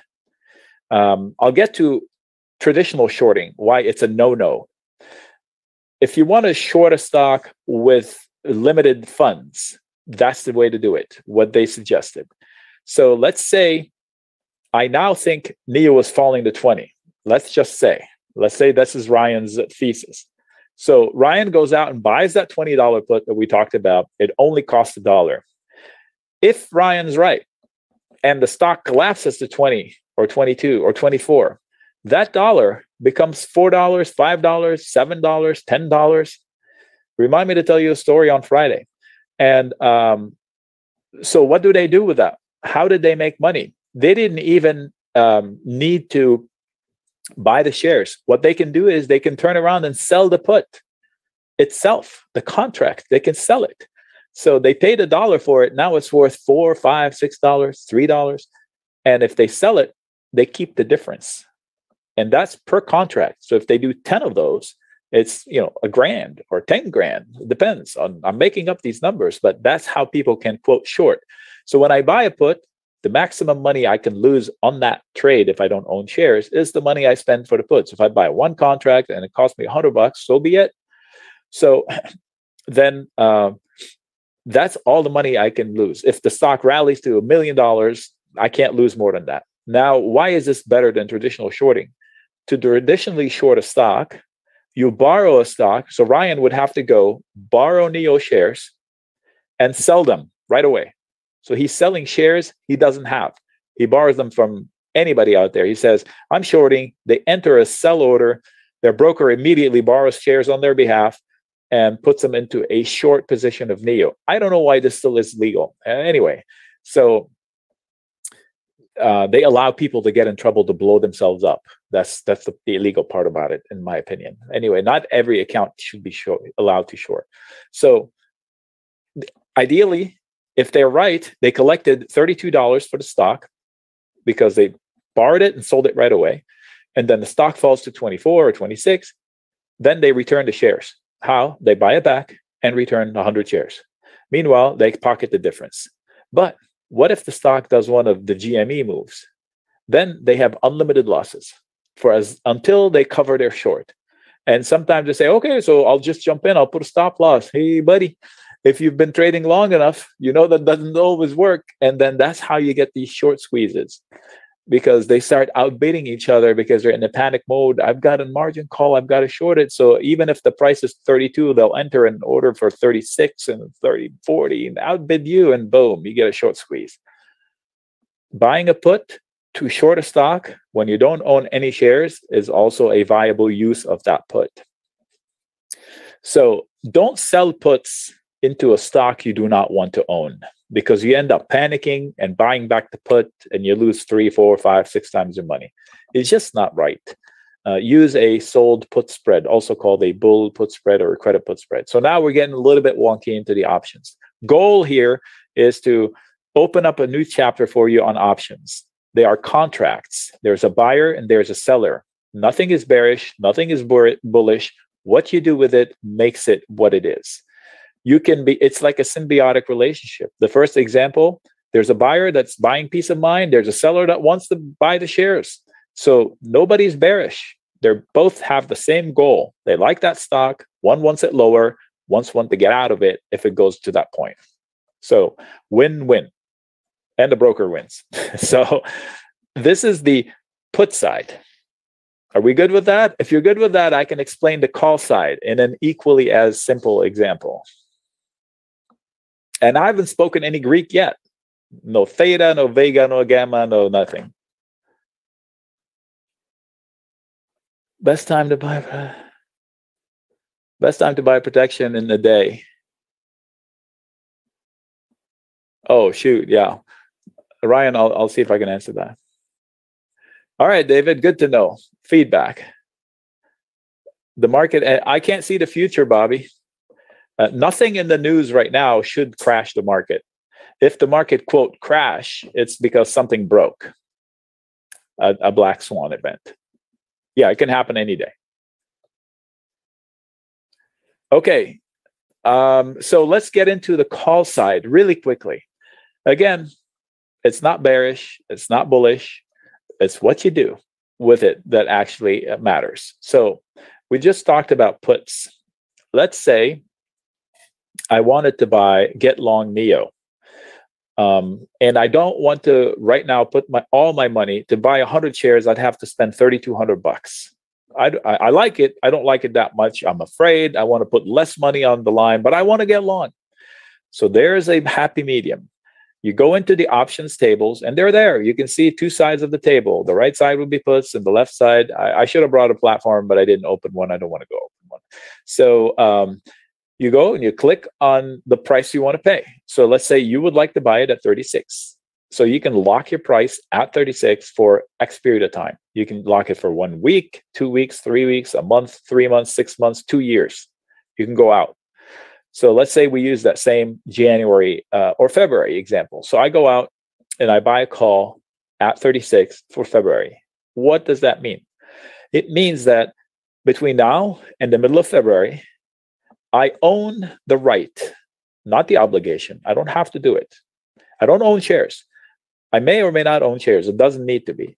I own the right. I reserve my price at 36. So if the stock price goes to 50, some poor schlep out there is on the hook to deliver me shares at 36. So they got to do whatever they got to do to get me those shares at 36. So the price I pay for that call is basically my break-even point. So if I said I want to own it at 36 and I paid $2 for that, then my break-even point is 38. So if I say to the broker, hey, assign me those shares, please. I own calls. Okay, so then they'll give you 200 shares or 100 shares from somebody out there. And that somebody's problem is to go get them. All you know is you wake up owning them at 36 and you won't break even until 38 because you paid $2 for that. Anything above that is gravy, instant profits. Do you have to exercise? No. If you bought the call for $2 and the stock rocketed to $50, that call will turn into 15, 20. I don't know. I'm estimating. If so, you just sell the call. You don't even need to buy the shares. Then you made money without buying shares. So it's kind of like if you guess correctly on price movement, options are a way better bang for the buck than stocks. That's a fact, which makes them potentially dangerous. They are safer than stocks if you use them responsibly, and I can explain that by selling a put, but we may not have time. So the education piece here, we define the put. If I buy it, it offers me the right, not the obligation. So when you buy insurance on your car and you have a fender bender, you're not obligated to provide to file a claim, correct? You own the right, but you don't do it. Same with owning a put, and you say, hey, I still like the stock, I'm comfortable, I can sell the put out and recover my money, maybe even make money on the put, but I want to keep the shares. So you're not obligated. You have the right to act. Same with the call. You bought the right to buy the shares at 36, but they're not going to force you. If you don't want it, you can just sell it back out and say, I changed my mind. Give me whatever it's worth now. If it's more than $2, hey, you made money. If it's less than $2, hey, you lost a little bit of money, but so be it. So they are viable tools, and they can complement however you trade now. So if you're a equity only, a stock person, incorporating some options is smart, especially if you want to protect yourself. What if I tell you you can protect yourself for free using options if you own shares? There are a couple of trades you can do that give you free protection for a period of time. Someone asked something earlier. I can't remember what it was. No, this is not my chat room. My chat room is here. This one. Yeah, I just posted the link in the chat. This is a Zoom session, guys. The actual chat room where Nic is chopping it up with the members. That's what he's showing you now. And I mean, show him a bit, Nic. What's going on there? So what's going on there is somebody mentioned last week, how the options blew up on Friday. People invested pennies and they made thousands of dollars. It was just amazing if they timed it right. So if you bought a put option in the morning on the pop in the SPY, as any index, any stock, and by the end of the day, you paid off your car. That's how crazy that thing is. So the opportunity to make money in the chat room is cool. And right now, I've been more active dated intraday setups. Let me see if I can find some. That was a joke on my part. You see headline writers, they go, stocks close out volatile, week lower amid weak November payrolls, Omicron jitters, NASDAQ sheds 1.9, right? I rewrote the headline. Racer Nic reports the Dow basically shrugs off weak payroll and Omicron jitters. The Dow was minus 0.1%. It's just don't fall for the headlines. Read them, but use your own judgment. I'm trying to find the trade setup pictures that I put. Oh, that's Alibaba, the discussion. Okay. Intraday, these days, I track the price action for the active traders in there. I have a few active traders in there, and they like to trade the action intraday. So this is a 5-minute chart on the SPY, and I say exactly where the triggers were. I had given them value that this would be trigger 1, this would be trigger 2. So if somebody doesn't get long here, they should wait until above that to take it. And I update that. And this is VIX. So the VIX started losing steam. I said you want it to start doing that. Otherwise, the bears are still in control. So this is where you had an ascending trend in fear, a stabilizing trend in fear throughout the day. And then you want to build a descending trend in fear. So I'm giving them things to look out for intraday for those who actually are active intraday. If they're not, then I'm discussing longer term swings. So this is on the small caps. Somebody asked. Somebody posted. I said hold hands to get a couple of good tickers, a couple of good green ticks. Somebody just decided to pop in a joke. So it's a lot of fun. Somebody was asking what indicators I use, and this was the volume profile indicator from TradingView. This was the market on close imbalance that I posted for them. There were 2 huge ones this week, 8 billion. That's pretty big. You don't see that often. And almost 4 billion on Thursday. So we scroll up. So this is the chat room. The conversation goes about, hey, what do you think about? Okay, so this person, check this out. This person in there, Sterlinga. Hi, Sterlinga. Took an NDX book. They asked me the day before, what do you think about an NDX put contract? And they took one. They made 50,000. That wasn't my idea. It was them. But I shared the chart when they asked me about it. So I'm not saying you're going to make 50,000. And the NDX is not a friendly ticker. Tough ticker to trade. Very infrequent, not very liquid, and it just trades like crazy. So anyway, let me see here. Trying to find. Okay, so in the morning, I provide a write-up like this. Middle of the day, I provided an update. Short-term bets, I gave them short-term bets. What I would do now, nothing new until I find new clues. I do not add to risk. I can nibble longs on things that I think have hit some support. And here are 3 things I can do now. Gold is starting to look like it should bounce soon.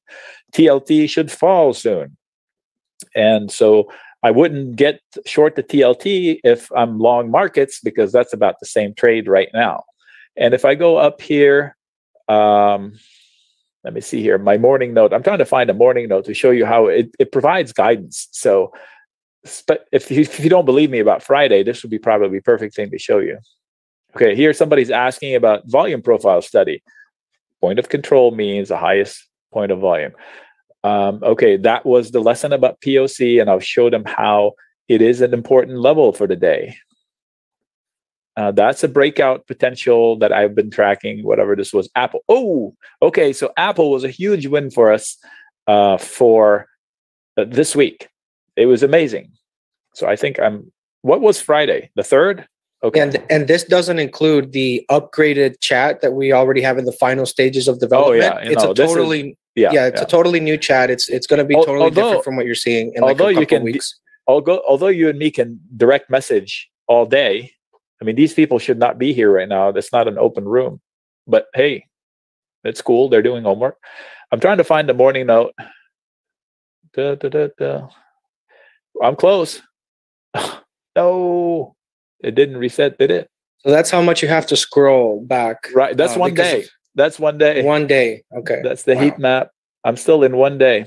Oh my God. I hate when that does that. Okay. So this is where we're getting close. This was the trade, the breakout trade we caught the day before. And the tough Friday, I said, we are testing the breakout from Thursday. So that Friday was normal price action. That's what happens. You break out, you come back and retest for footing. There we go. Ooh, yes. So this was the plan. I posted it earlier before the day started, but I reposted it because some people may have missed it. It looks better when I post it first. Now here it just concocts it, takes all the spacing. So I said, okay, the official write-up, so far, the open looks up. The pre-open on Friday was green. The jobs report should be reasons to worry. That was my statement to everybody in there. I said what I said here earlier. Participation, bad news is from the unemployment rate is too low. Why? If it's too low, it forces the Fed to be more hawkish. Fed has 2 jobs. 1, create jobs without creating inflation. And it created jobs at the cost of inflation, and they told us that. Ergo, now they have to push the brakes on inflation through faster taper and rate hikes. So that's the bearish part. Yet the market spiked. I said this rally could revert, should just be careful. I booked my profits early and stop out fast. Keep an eye on the VIX 25. If it goes above it, if it goes below 25, it opens the door for a stock rally. If it's above 27, all bets are off. And then I provide the lines that would matter for that day. So the chart would look like this. This would be at the time I took it, support below, resistance above. So they know not to chase prices in here for the day. 446 through 436 is an important zone from weeks ago. So you have to pay attention to that. So a whole plan before the day starts every day. Middle of the day, a recap with a video, most days. Back to today, back to now, back to here. So all this is yours. So what do you want to call this service? Trade alert? Hell no, it's not. It's a traders trading together so they get better results. along the way, a crap ton. Can we cuss? No, let's not. A lot of education for a year. The price to me is an insult. And because it is as much effort as I put into it, I promise you, I did nothing this weekend. Nothing. I watched a couple of episodes of a 1 hour show yesterday, and that's it. The rest was me stuck on screen, resetting 56 alerts that fired. I may have scrolled through them for the chat room. 56 alerts. I shared them in a long table there. So now I have to go in and reset all of these alerts because those are our trade alerts. So I encourage you to at least try it out. Hey, Rodrigo, are you're offering the money back guarantee, right? Yes, we do offer a 7-day money back guarantee for anybody that wants to give it a shot and join the sessions, right? If you join, what is today, Sunday? Yeah, you'll have access to the next call, right? Next Sunday that you have. Absolutely. I can give them the video now if they want. But so anyway, somebody's asking, or somebody asked me to ask. Somebody's asking a tax question. Is that what it is? I'm not sure, but maybe they should ask their accountant. Right, exactly. I'm not a tax accountant. So with options, it's like you make money. It's like stocks. I'm sure there are nuances in there, and if you're a professional trader or not, it differs. So for tax questions, it's for your tax person. Oh, I promise you 3 ways to protect the stock. Are you interested? No. Let us. That no was for the question on the. No. I know.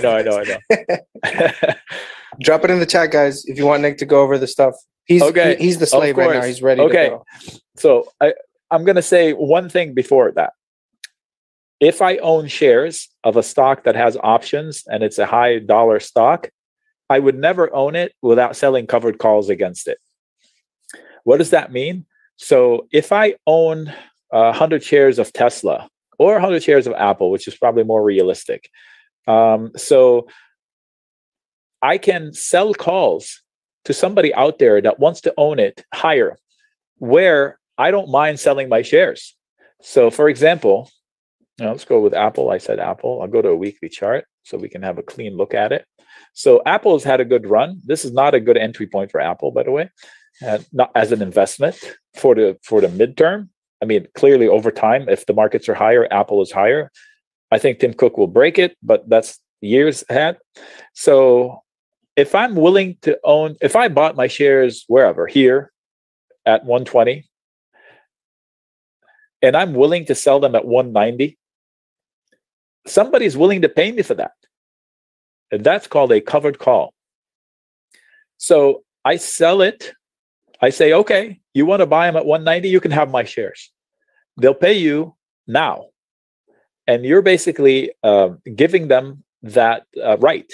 So between now and say, if this was an April or January call, between now and January, they can call you on the fact, hey, they want your shares, but you keep the money. So if you collect $2, then your break-even point would be 192.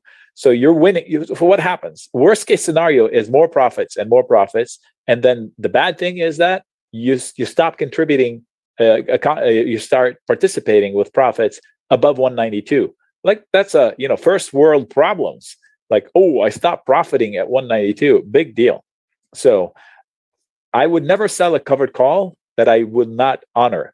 And if you say, yeah, I don't have a problem doing it, I'm going to call bull on you, because most people that I see, they chicken out. Oh, Nick, I sold the covered call. I'm in trouble. It's like, how are you in trouble? The covered call sale should be a no-lose situation. It should be like a more profit, less potential profit situation. I wouldn't sell a covered call and a stock that fell down to here and my entry point is here, and I sell the covered call here. So then if it spikes back to my original spot, I lost money. And that would be just heartbreaking. I wouldn't do that. So free way to protect the stock. That's what you use. You sell a covered call, you take the $2, you buy a put for $2. So now if the stock crashes, you're protected for free. If the stock rallies above the covered call, you have to sell it. So worst case scenario, you're protected for free, or you profited all the way up to that call you sold and then some, and not and then some, to that call you sold, and then you're out. I said not and then some because you used the $2. You didn't keep them, so your break-even point is not higher. So I sell a covered call, never sell a naked call. Covered call meaning I own 100 shares, I sell one call. I own 100 shares, I sell one call. Each call represents 100 shares. So I sell a call, I buy a put. That's one way to protect my put for free. There's another way to stay long the stock for free while protecting all the money that you had invested in it. So second method is, if I own 100 shares and I want to take out my risk, 100 shares times $161, that's a pile of money. I can take that money out by selling the stock, getting out of it. But you're saying, but I want to be long the stock. Okay. How much protection do you want? 10%? So would you like to own it at 20%? Let's say 20%. So 130, 135, 140, whatever. If you want to buy it back at 140. So what you do is, I would sell a put at 140. I sell my shares. And I say, you know what? I want to rebuy them at 140. I collect money for that. Let's say I collect $2. Then I buy a call for that $2. So if the stock rallies, I'm still long, but I have no money out of pocket. Worst case, the stock falls to 140, I rebuy it at 140. Versus me being in it and drag myself losses up to 140. So if I sold the put to buy a call, it's virtually cost neutral, virtually. There are nuances. So it didn't cost me anything or much. So the stock falls to here. Worst case, I just get back into the stock.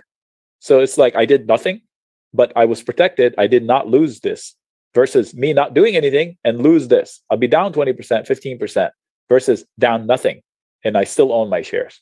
So first one, I sell a covered call to buy a put that buys me time for a period of time, coverage. Or stock replacement strategy. Get rid of the stock, take the money, put it in the bank. Now it's safe.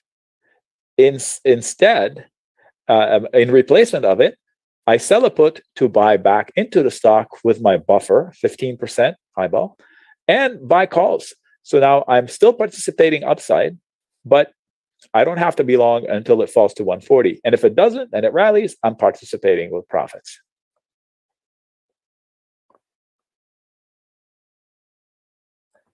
This is one type of trade. What I do like, Nick, is that you do provide different types of trades, not just spreads, not just calls. Because when I started trading options, I was only doing calls and puts, and that was just devastating. You know, it's like either you're a millionaire one day or you're broke the other day. Do yourselves a favor. Don't buy calls on VIX this high. Even if you get it right. You want an example? Did I say it already? The SPY, okay, on Friday, after the drop, I said, I am buying this dip as a trade for the Monday open. I didn't catch quite the bottom in the SPY. Whoops, SPY. And I was trading the 5-minute chart, so it was a fast trade. And I said, I want to catch the bottom. And somewhere in here, I bought the SPY puts. Let me see something here, VIX. Okay, so see here, December 3rd. Okay, somewhere in here. So let me go back to SPY. All right. In here, I bought some puts. And they cost me $4.60 or something like that. I'm sorry, I bought some calls to bet upside on the stock market.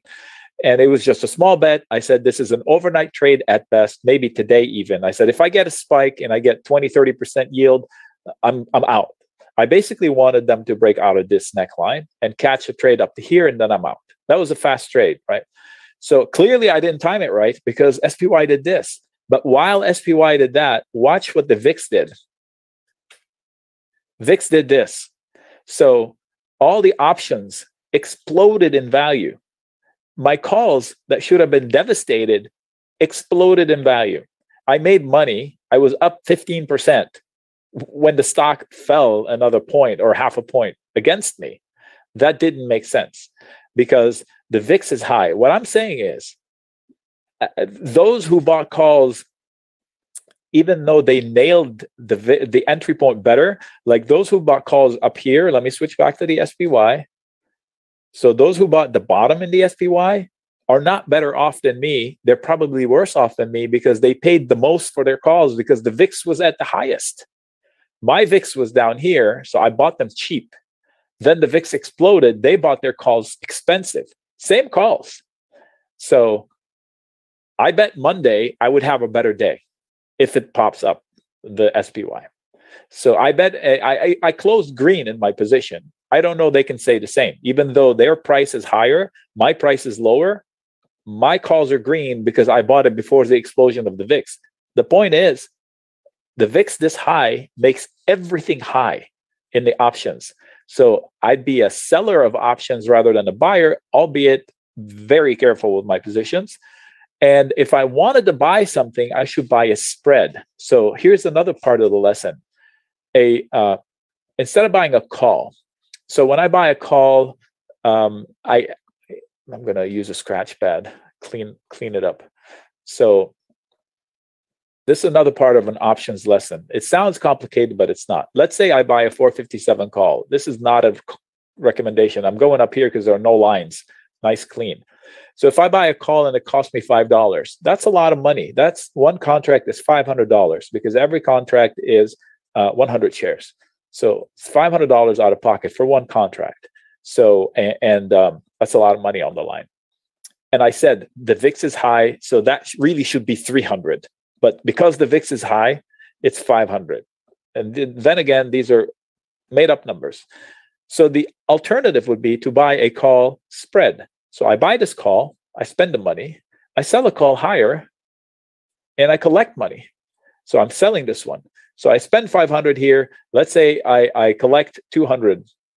So now I own a call spread. I literally spread my risk. I collected 200 and against the money I spent. So now I'm only spending $300.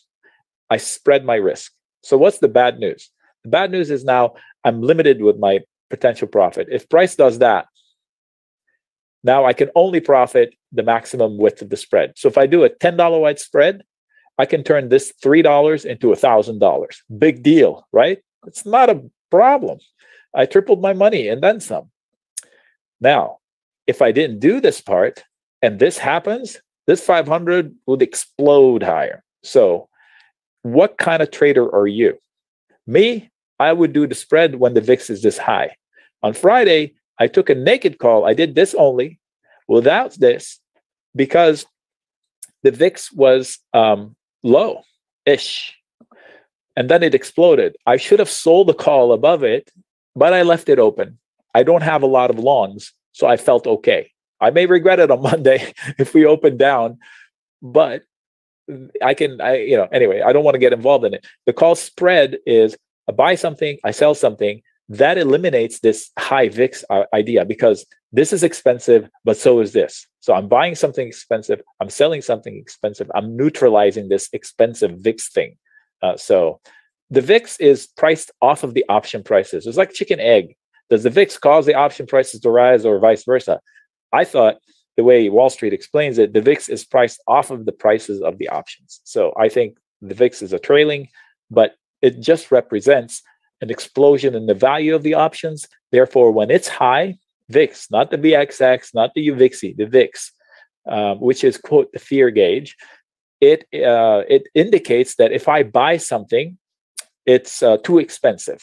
So you've heard that term in somebody said, protect against earnings. That's what it was. I think it was Ryan said, when is a good time to protect against earnings by buying a put in a stock? Well, definitely not the week of the earnings, because the fear level for that ticker, if it's reporting earnings because of the uncertainty of the headline, is it's called the implied volatility, which basically is, quote, the VIX of that stock for that day. So if there's an event, let's say, who got shellacked 40%? DocuSign, okay? So no, that's a bad example. Let's say, who's reporting this week? CRM reported last week. So if I bought puts in CRM for last week, I overpaid double. of the going rate of any other week. So if I bought them for December or January, I paid the going rate for December or January put prices. But if I bought them for that week, I doubled paid. So even though CRM fell, I lost a lot of money due to the deflation in that fear, because as soon as the stock opens after they report, that uncertainty is gone. The implied volatility collapses. So the uncertainty that comes from that event is gone. So you don't do it the same week, Ryan. That's the answer.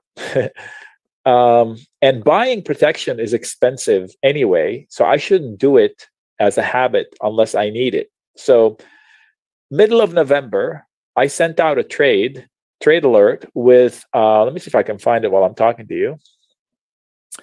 Let's see, the trade alert, wasn't trade alert. It was actually a, hey, if you don't have protection or balance, let me give you a lesson about that and a way you can benefit from it.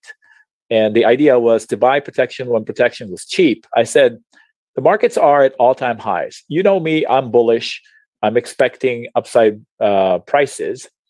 And if your portfolio is all up, then you are, I have to make my column wider to show the number. Oh, what?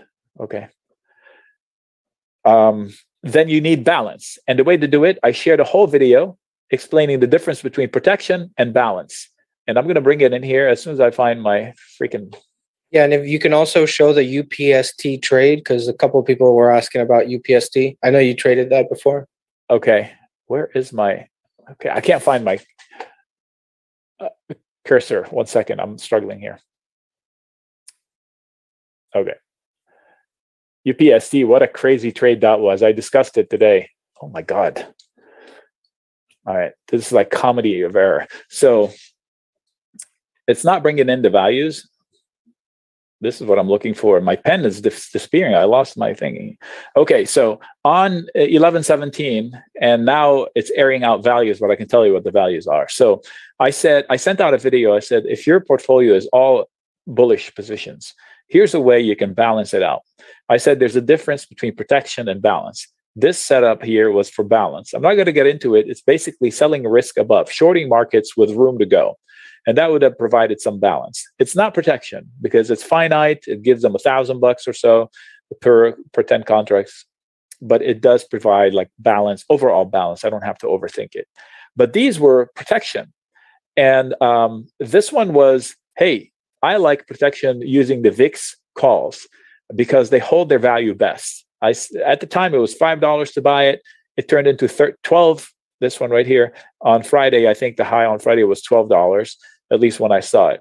It's not showing it in here. It should come in here, but for some reason, it's not showing it. Live value hookup on Sunday.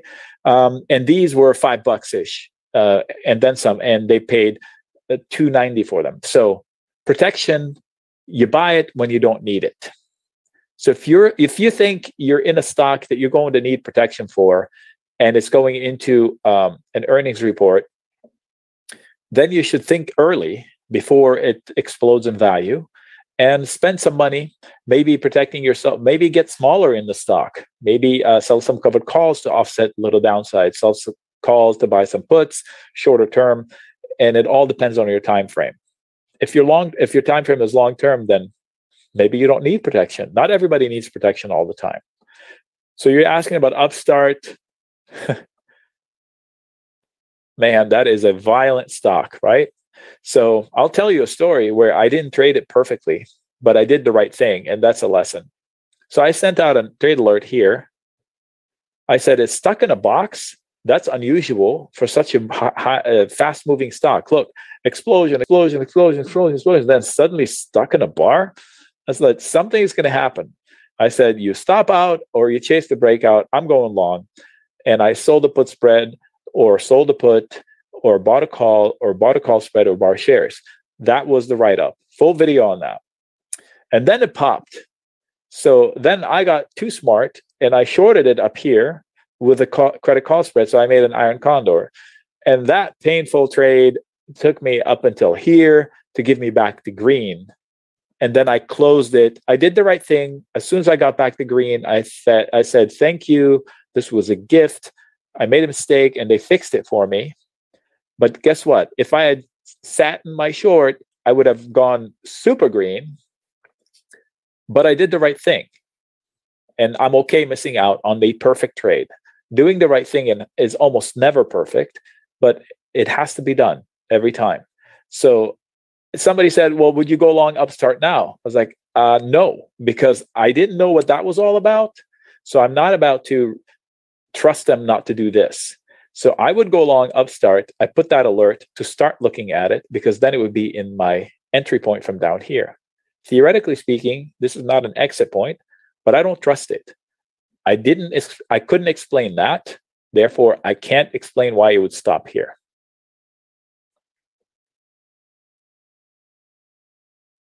How much time dedicated part of the daily? I'm in there all day.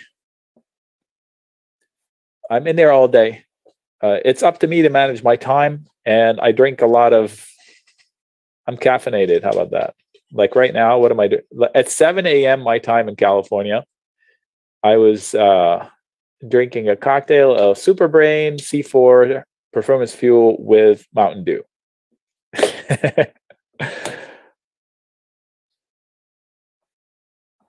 The Sunday chat is at 10 a.m. Eastern, 7 Pacific.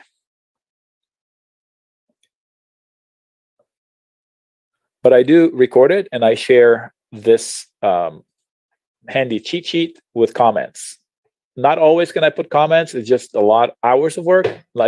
Hours of work. But then the cheat sheet is up there all week for them to refer to. Of course, this is not a live chart, so it is at the point in time, but I'll figure out how to make it live somehow, somewhere. And some people actually, what they do is that they hop into the sessions on Sundays. So Sunday sessions, they just hop in there, they get the update on their tickers, and they adjust their portfolio. And I do open a chat window like we're having here for the Sunday session. And like somebody was helping me today, because people pop in and they forget to mute themselves. And Rez, he's from the chat room somewhere. He jumps in and says, don't worry about it, Ned, just keep talking. I'll mute them as they come in. I was like, whoa, that's pretty nice of you. Do I provide daily alerts? It's not an alert. I'll provide daily setups. Yes, but I wouldn't call it an alert. I won't tell you when to close something. I'll tell you, hey, this looks good. This is how I would trade it. It's available. Here's how a few other ways to trade it. Here's a table. Here's a video. Here's the write-up on it. What leg to sell, what leg to buy, and what the downside is, what the thesis is, what the reason. Why am I doing this? It's up to you to manage your profits. So I'll give you an example. Like if somebody, I gave them, this was a 20x. If somebody bought calls and they rode them to the perfect point, it's at least 20x. If they bought calls, they got the 20x and they didn't book them, they got diddly right now. So they say, oh, he lost me money. Did he? And so I don't say get out, because every portfolio is different. So what was appropriate for me to get out here based on my own portfolio? How am I to say it's time to leave it for you who may not have another call, something else that's long? It's not appropriate exit points from my point of view that fit everybody else. So it's like what you should do is you should pop into the chat room and say, hey, I took this call. What do you think? I should trim? I would give you my opinion, sure, because I would ask you a million questions. Hey, are you long anything else like it? You're not long? Are you up? Are you down? Are you risky? What's your level of pain? Now that I'm looking at it, look at that head and shoulders right there. Did I draw it? So on the way up, this was a resistance zone, and they didn't hold on the way down. No, I did not draw it, but it looks like if you draw a line here, it's like a head and shoulders sideways. I'm a level guy, so I trust losing this more than losing this. Trend level. So what's the difference? So you know how you have fake. I am willing to bet nobody here picked the bad stock. They usually pick. They have tough time with the timing. Like I was chatting a few minutes ago with a chap named Frank, and he said, "Gosh, I have such terrible timing." He picked great stocks. He just has bad timing on this last set of trades. So this is the trigger for the trend line is up here somewhere. Now we switch back to a tinier line. So the trigger for the trend line is up here somewhere. Versus me, I prefer to see a loss of level to trust it that it's not a fake out. I'm willing to forego the difference between these two. So level trading versus trend trading. Hey, Nick. Yep. I just want to give a shout out here to the new member, JT, just calling in. JT. I remember JT's name pop in the chat. That's cool. DocuSign, what do I make of it? Wow. I mean, you rarely see damage like that. So they delivered growth. The report itself was not bad. I don't know if they did it on purpose. You know how sometimes companies they say, you know what, Wall Street is jittery. Let's take a chance. We had good reports. We're at all-time high or near all-time high. Let's lower the expectations a little bit to make it easier on the next report. And then they may have underestimated the violence reaction. So I think they guided growth lower going forward as an emphatic statement. They said, oh, we lost the pandemic tailwinds, therefore it's going to be horrendous going forward. So what did the market do? They erased the pandemic premium, but not all. So let's recap. This is a weekly chart on DocuSign. Weekly. So that's about 5 years usually. So this is 3 years. It's not that old. So pre-pandemic world, crash for the pandemic, for COVID, recovery to pre-pandemic. Everything above here is COVID premium. So wind aided, like if you're a runner and you've got an asterisk against your record because you were aided by tailwinds, they're saying, I think that was the word they used, tailwinds. Wow, that's pretty amazing if that was it. So whoosh, they said, we lost it, so growth is going to be hampered going forward. I don't know their exact words, so read it and see how grave of a warning did they give. Was this an overreaction or not? Regardless, a candle this size, you have to respect it will have repercussions. So margin calls, etc. I think they have 3 days to cover the margin calls. So you may see follow-up selling. So if a bounce comes and the bounce gets you out of a trade trouble, which I can't imagine it could, I would use the bounce to fix the trades, not to try to chase it to fill the gap. If the fill the gap could come, but oof, that's tough.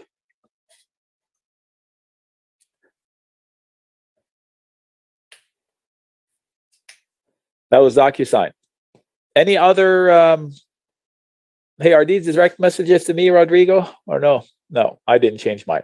Okay, so let's do a couple more tickers. Give me. MTTR, it's on the list. Okay, so hold on 1 second. 1 second. Gold. I love gold. 1 second. Riot. Here, that's the list for you. I'm not saying wait. I'm saying if I'm long, I don't add. I'm saying if I want to get long, this may not be the bottom, so I shouldn't go all in. Okay. All right. So MTTR is on the list, so you can just click on MTTR. You'll get a chart. It is a pivot zone. It's not an all-in entry point for me. It has support here, and it will need the market to stabilize. Matterport. Riot. If you're using Riot to trade Bitcoin, I would suggest you trade Bitcoin. Riot has lost critical support on Friday. It has better support from a volume profile. See that orange line? That's where it's busiest. So it has support. I would get out if it loses this support. You don't know how low it's going to go. That's Riot. Square. I love the company. Here's the thing. I like Square, SoFi, Affirm. Nailed SoFi and an Affirm entries when they were like in the toilet, especially Affirm. It was like a 20x.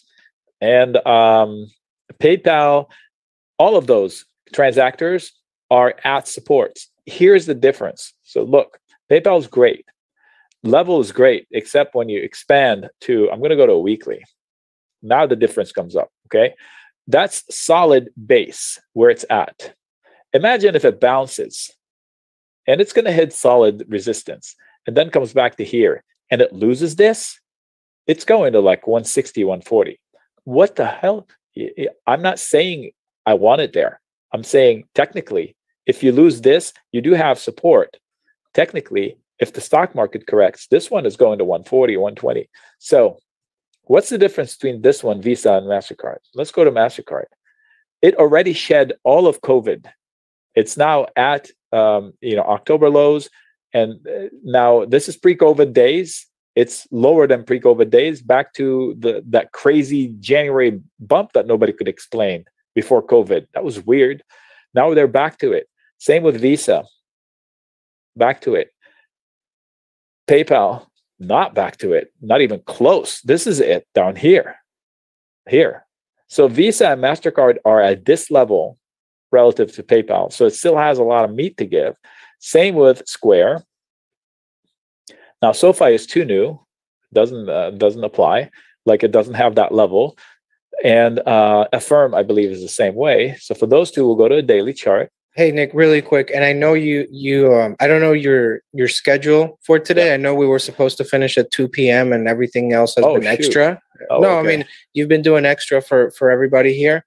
So I just want to make sure, like if with your time and everything, because, up to you, right? Up to you, but just for everybody to keep in mind. So let's put a limit on 5 more tickers after this one. Okay. All right. So this one, we went long here for this opportunity, and then it went to here. So people who went long here, if they were in my group, they'd be booking profits selling to those people who bought it here, because we were long here and all of this came. I closed somewhere in the middle. I closed early. I'm chicken. I don't care. You do this for a long time, it doesn't matter. Okay, what was the next one? Upstart we did, Riot we did, Mara puts, Riot puts. You're going to tell me if you're selling puts or buying puts, Ryan. I don't know. I don't buy puts into support. So no. Baba, I tell you what, Luku. Baba, what a shame. A company is dirt cheap right now. Absolutely dirt cheap. But headline risk like you wouldn't believe. This is in the hands of the bears. Every pop is being sold. So I looked left, looking for something. Look how far back. What? Let me go to a weekly chart. Look at this. Back to 2017, 2016. I said, you know what? I'm done with Baba. I'm going to do one more bet. I placed literally $100 bet. I bought a call that has almost no chance of winning into January or February. I can't remember. Way up here. So I need a miracle pop. And then I download the software and it shows me this blue line that it draws, not me. And it's exactly from Friday's low. So I'm taking this as an omen. So here's my statement on Baba. Headlines aside, this is definitely a bargain price stock. But I could have said this a month earlier and a month earlier before that. The PE is under 20. The price to sales is ridiculously low. It grows like gangbusters, unless it delists, of course. So that headline looms. So if you take Baba long, you're taking the risk of the delisting. But at this case, I mean, I bet you can sell a put in Baba in not single digits, under 3 digits. So a $70 put. Would you like to own it at 70? I bet you can sell a $70 put out there. But it's delisting risk. So, hey, if I'm long, I don't add. If I want to get long, make a finite risk and stop out. Say, if you risk $1,000, say I'm out after 20% pain. I pick 20%. Somebody else may pick 10 or 30. That's Baba. Lucid, love the car. I have concerns over how much people love the stock. That is weird. I did a video once on Lucid and I just said something negative, but it was fact. I got shellacked in the comment section. So that's too much emotions. This is not an obvious investment point for Lucid, my guess. We have a lot of guessing because there isn't a lot of P&Ls. So a lot of the price is because the delivery. They delivered one freaking car. The stock went to the moon. Whoever bought it here is not looking left. If you did that last time, you got murdered. So in here, it is tradable, and you would need to be a good trader. But if you're going in as an investment, folks, I can't imagine this is a Tesla killer. It can't even compete with NIO with unit production right now. Unit production. NIO produces 60,000 cars a year, I think. Lucid's maximum capacity at full capacity, I think, is like 34,000. So even if they get up to speed fully, they're not even half of NIO in unit sales. So of course the cars are $bazillion, which is another problem. It is a niche company so far. They need an introductory car. I think the cheapest is 80,000 to 90, and the one that goes 500 miles is 120 to 170. So that is not a mainstream car. So be realistic. The entry point from here is technical. There is support, like I said in the box.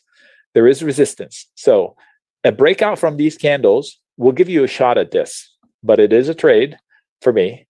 A dip into here should have buyers against this wick, and these. So somewhere in here, there should be a bid. I wouldn't short it, that's for sure. Dips are buyable. Inside the zone, there's a tradable dip. I think if you need to trade it, you need to be into smaller time frames, like 30-minute charts. Now you have actionable lines like this one. That's a fail. So if on Monday it rallies to here, don't buy calls or don't buy it for a trade until it breaks out from it. And odds are it gets to it, it fails, comes back and breaks out from it into an inverse head and shoulders. As a trade, it is doable. So action points on Monday. This, lose that, you're going to have this. Action point on Monday, there's going to be resistance here. It comes back here. There's going to be resistance here. And then if they do this, now you have some sort of a tradable inverse head and shoulders, like one shoulder, one head, and then one shoulder that draws on Monday. And then you can see them come up, retest it, and then try to go to here. Here, I would get out. That's a trade, not an investment. So action points, 1, 2. That is a 30-minute chart on Lucid. All right, 2 more. Are you guys in my room? Because these are tickers from my room. Look at the list I just posted up there. Somebody repost it, please. That link that says shortened, the bit.ly link is that one. It's got all these links. You can click on them. So if I don't answer you, your ticker is in there most likely. All right, I'm going to pick another one. LUV. Okay, I'll pick LUV and Rivian. Okay, I'll do apps, Kyle. LUV. If I were to invest in an airline, that would be it. Guess what? Anybody know why? Okay, so this airline was the no frills airline. It was built on to operate on lean margins. So it's kind of like Walmart. So the fact that they're having trouble now, and they're shooting themselves in the foot because of the mandates with, I heard Delta is penalizing their own people for not being vaccinated, like financially penalizing them, like $200 a month or something. I mean, how ridiculous is that? I would quit out of moral reasons, not because of the vaccine or anything. All right, so clearly the world stopped. That's an extreme. That's an extreme. Somewhere in the middle lies the truth, and that's where it is. So that's one statement. It gave back half the rally. Oddly enough, see that red line thing? That here was the termination of harmonics, and then that's when the machines will start looking for an entry point to short it and retrace the Fibonacci levels down. So now it's falling into support. Look at this candle here, this candle here. So that is your candle right there. November 9th, the edges of that candle are your box for this week, the low and the high. So you don't want to lose the low. That's your entry point with a tight stop. So if it gets to 41, 42, I would consider a long with a tight stop. What is a tight stop? I set an amount. If I lose X percent or X dollars, I'm out regardless. Why am I looking to get long? Because of all of this, that looks like pretty good cluster. I think there's some buyers lurking in here. So I don't know if they're going to do this without a lockdown headline. So that's on love. And if it pops into 52, I would get out because of this candle. I would re-engage long above it. Above 56.4, I would take another long because it's going to pop into here, repeat the process up here. I think it will fail up here, but if I will retake longs above that. Now, if I'm buying it for an investment, this is a decent starting point. Definitely, please, most definitely not all in. Absolutely not. The fundamentals are still in shambles for airlines. Absolutely. Okay. Apps. I said apps and Rivian. Okay, this is falling into a prior big base. Now, it closed. Was that an exact close of that other day? Let's see. This is a weekly chart. So this is a whole week worth of data. So 48.85 on that week, 48.64. They're pennies away from the close in the middle of August. So the assumption would be that it holds. So if I took longs here, I must stop if the low fails from last week. That's the trader mentality. If I'm investing in apps for the long term, first of all, it was just like miles lower. So consider that fact. I don't know much about the company. The P&L looks decent, but it's still too small. So be careful assuming that, oh, this is a bottom. It's not. It's a tradable bottom, which means I have to stop out. So if you want a lower, bigger margin, this candle. You don't want to lose this. It has support here, but it's wonky. It's too fast, but it's weeks and weeks and weeks. So it is a tradable bottom, but stop out. Or if it's an investment, like 20% of it or 30% of it, not all of it. You're saying, but I'm going to miss out. So what? Better than being stuck in a 50, 60% loss. That's apps. Rivian. So I live in Southern California, which is the Tesla land, really. And if you drive around Newport Beach, you see Rivians, and they are sharp. So they command attention. I like them. So I'm optimistic. Trading-wise, it is a trade so far because, again, it doesn't have a P&L, substantial P&L to defend it. So most of the price is based on faith. Faith disappears pretty quickly. So if I take a long, I should stop out either right away or when it loses the prior low. If I wished I owned it at the IPO, there's my opportunity. It's below the first day. So this is a 2-hour chart.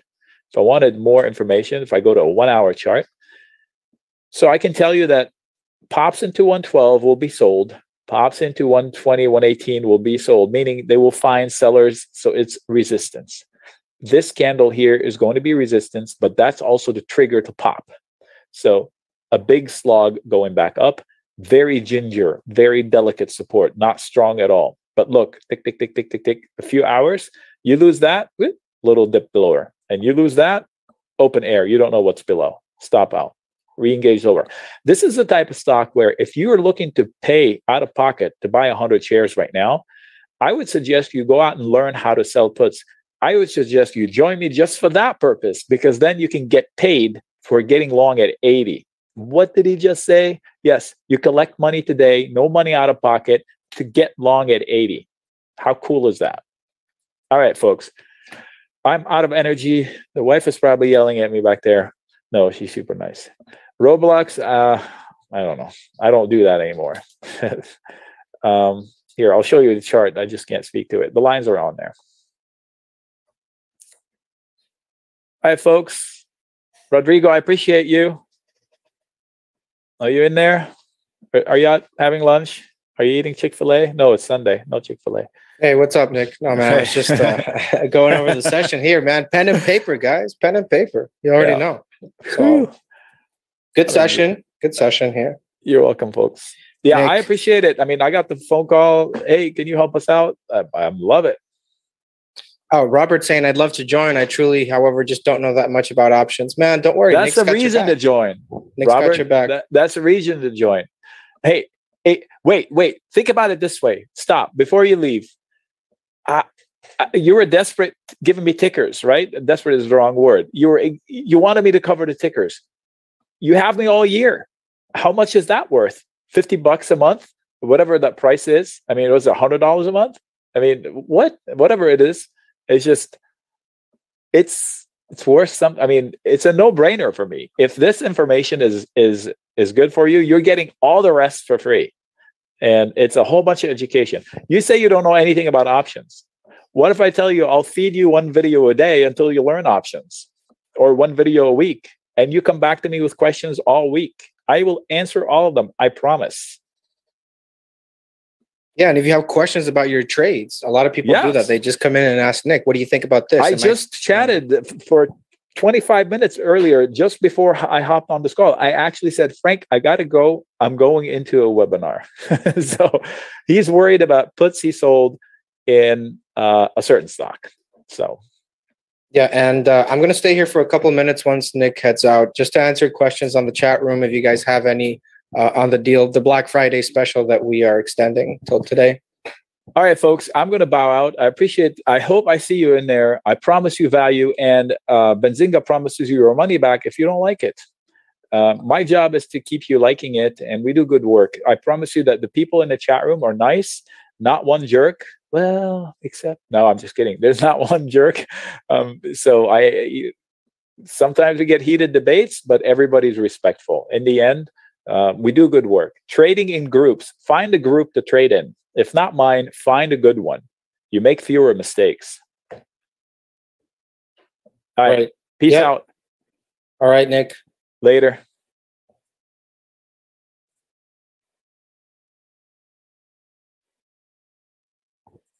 All right, guys. So I'm showing y'all the chat room with Nic. So this is we just started. Well, we didn't start it, but we already have a new chat out that's going to be out within 1 or 2 weeks. Go ahead and put any questions you guys have in the chat so I can go over them really quickly. If you have questions on Nic's strategy, what he's doing, or anything here with the chat room for Nic. Eve, what's up? Yes. So typically, like the normal price is $6,000, but we have a Black Friday deal where you basically get it for like $1,297. You keep that. It's a long-term, forever discount. So as you renew, you're locked into that, even if the price changes. So that 78% off is for life. And, every year it'll be the same price. We only have yearly for that, Eve.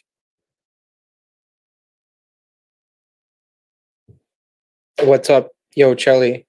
What's going on? What's up, people? How y'all doing? How do you use the wicks to determine?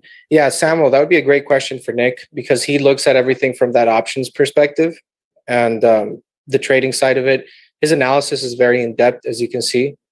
And that was really just a sneak peek. But here's the video from Sunday. All right. Good morning. Good morning. Crashing this company. This is Sunday. It was before you guys joined in here. DocuSign.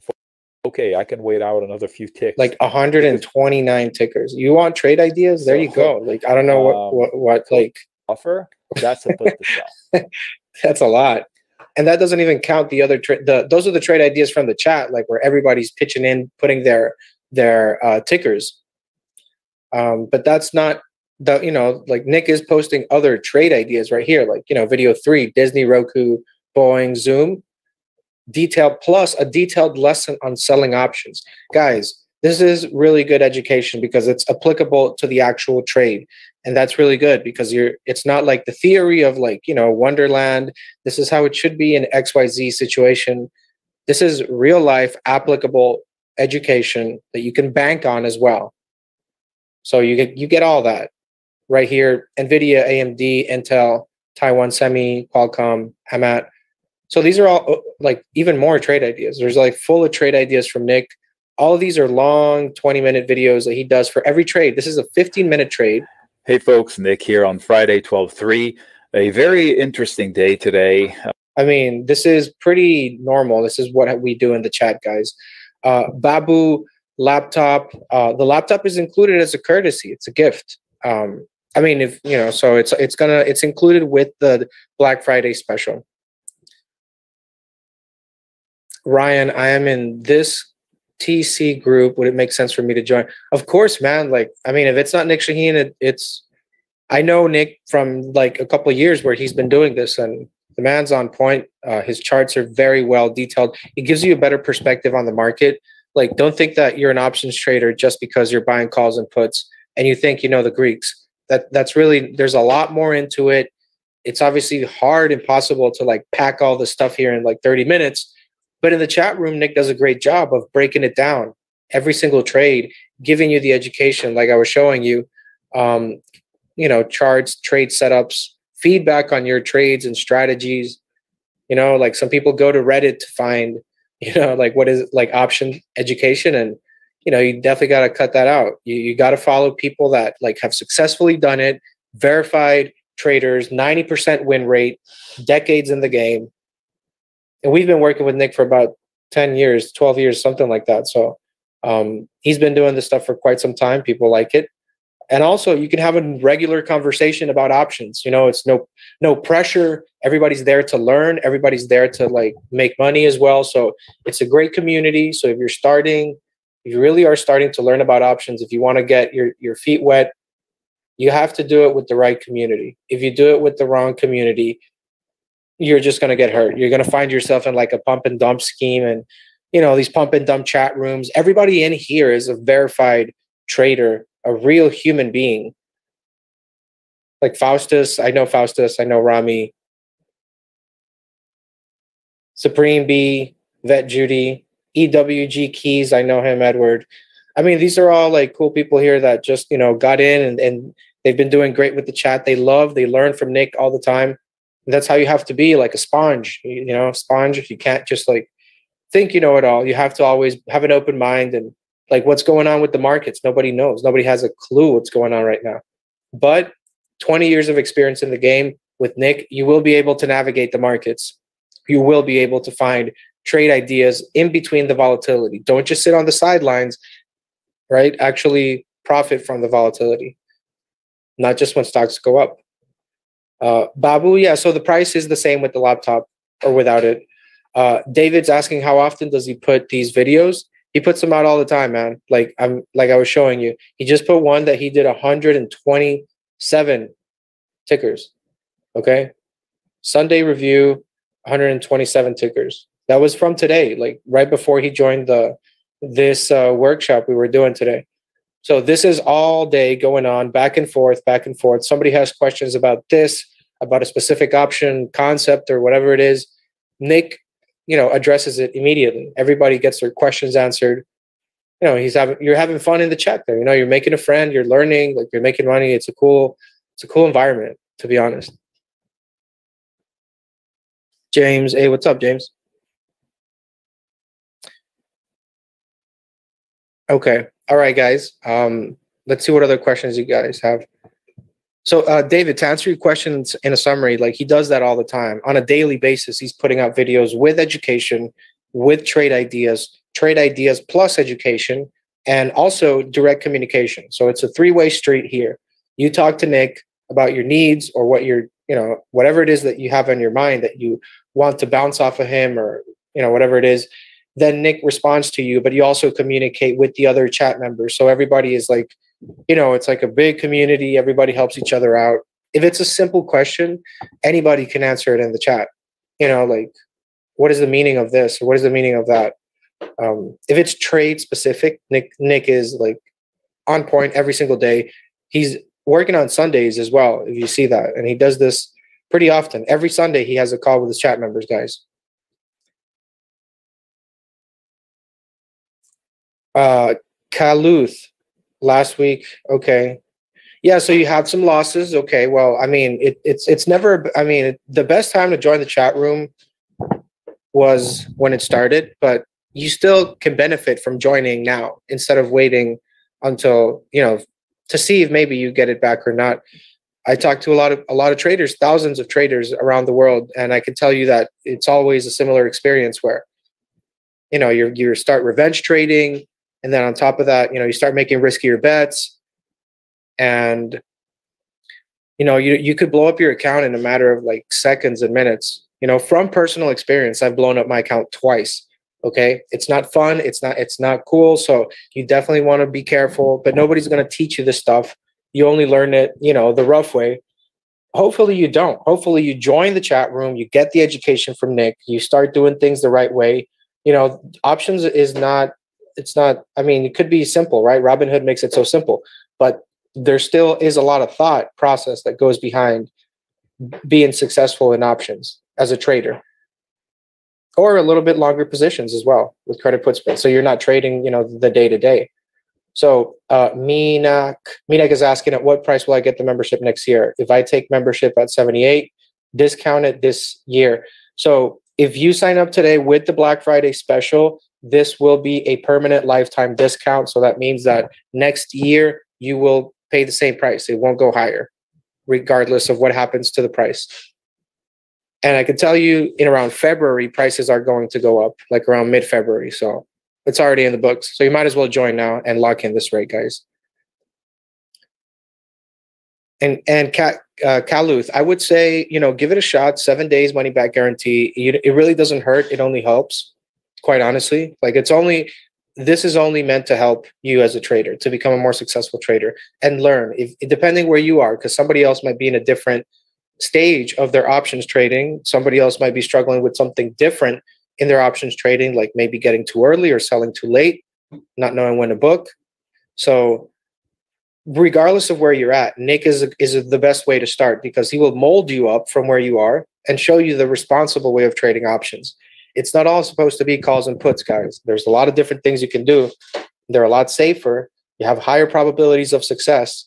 You're not flipping the coin. You're not hoping for a rally, like Nic said. So it's called trading with a strategy, trading with a plan. It's like what we do in the chat every day. Robert's asking if I know Nic's win rate. Yes, 90% win rate.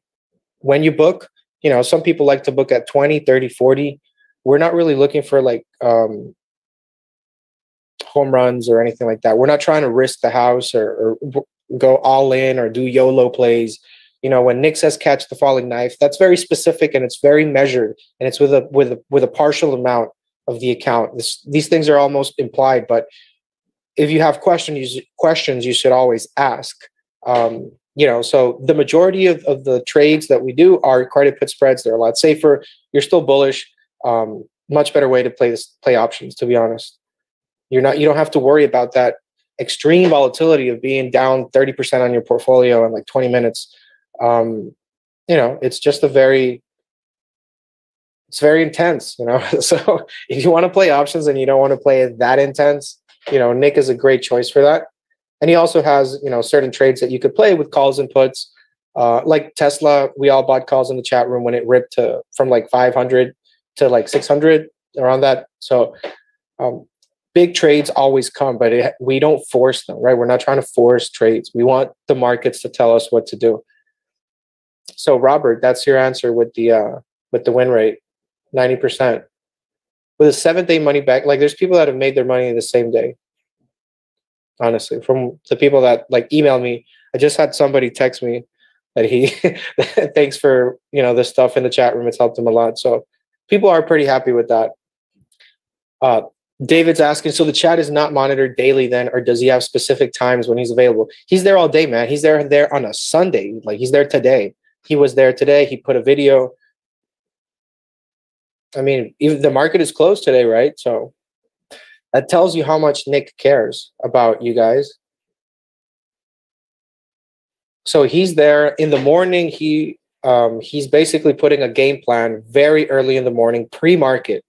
All right, pre-market, and that gives you like a general sense of where his mind is, where we are, right? And then you get a midday recap. All right, you see this in the screen.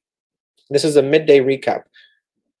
Let's just briefly go over this. The day is still ugly, but I think we're making more sense of than most everyone else. Never seen such an idiotic move to a headline like what happened today, this morning. This drop here is not from fear of rate hikes or inflation, or else the US dollar would not be in red in the TLT. So, I mean, this is some deep analysis, guys. This is like real market analysis. And this is a freaking like market update, like a midday update. So you're getting a lot.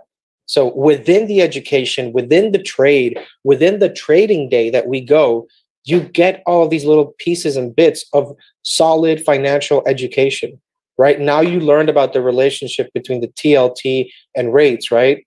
If you didn't know that already, and then you'll see how Nic trades that. There's so many golden nuggets here, guys.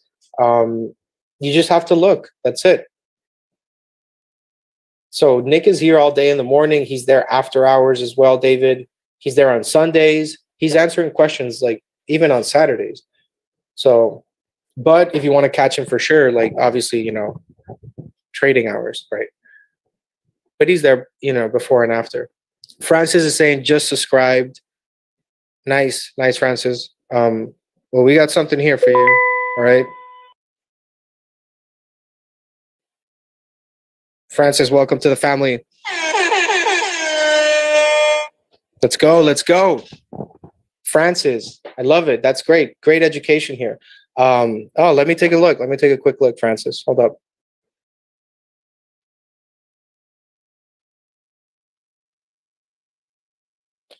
All right, let's go over here. A couple more questions. Francis, make sure you join tomorrow in the morning so that you can go and look at the game plan for the morning game plan with Nic. It's amazing. He's going to chop it down for you. And remember, Nic is up from like 2 in the morning, 3 in the morning, because he's in California. The market's open early there. So he's basically already looking at futures all day prior, doing notes. Like this is his life, okay? And you're just along for the ride. You're along there to enjoy it, okay? Francis, yeah, you have successfully signed up there for sure. Also, I want to give a shout out here to Simon, another new member of the family here. Good stuff, guys. Join in now. You can go in and chat with Nic. TJ, you can email me. Maybe we can work something out. Like, you know, half and half, something like that. Let me put the contact there. Ryan, send me an email, Ryan, if you can. All right, let's see. Ryan, if you can, just join, send me an email, and just let me know that you joined so that I can go ahead and do that thing for you, okay? Robert saying, that's true. I was getting lucky for so long that I kept going more and more until I went all in and lost 25%, 27% of my savings. Not worried, okay? Yes, you got carried away. Yeah, I mean, you got to keep it in mind, dude. This is the back of your head. It's your subconscious. You don't control it. It controls you until you actually start controlling it, right? Your conscious mind needs to control your subconscious mind. Otherwise, you're just going to fall into that. It happens to me. Like it happens to a lot of people. You know, we all think this is the one last lucky shot, or, you know, this is it. You know, this is that one trade. And the market eats off, you know, lives off that, you know, people like doing that kind.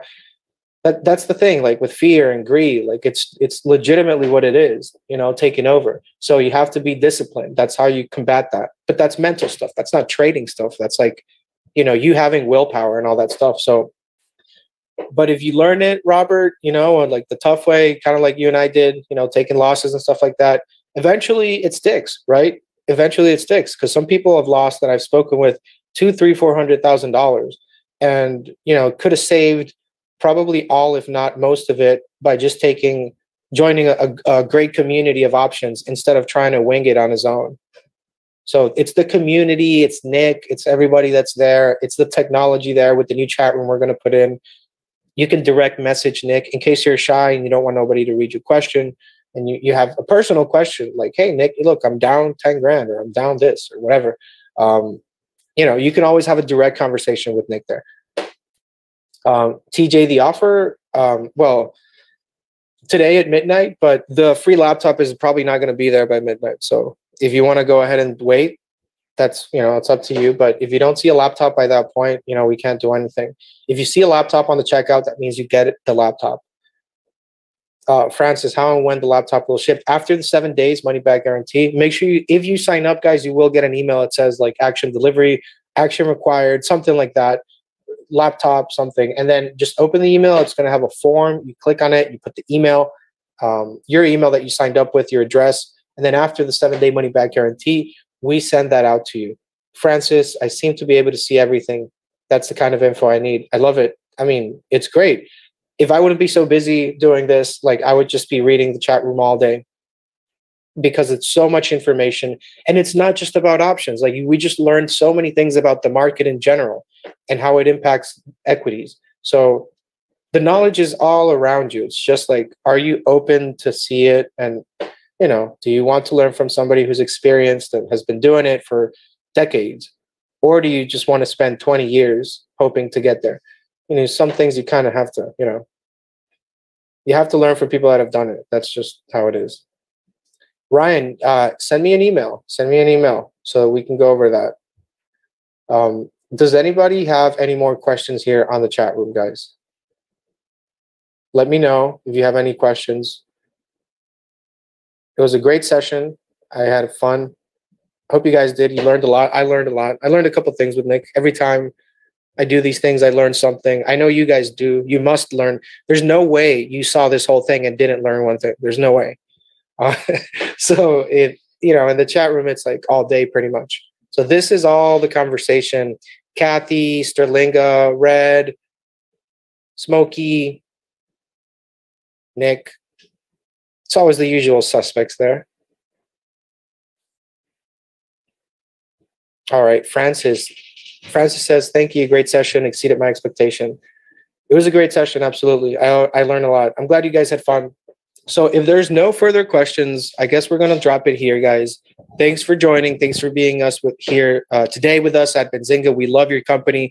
We definitely appreciate you taking the time to focus on your education, to focus on what matters, and really doing the work to becoming a better trader. It's not overnight, but we're here and we're going to continue helping you guys.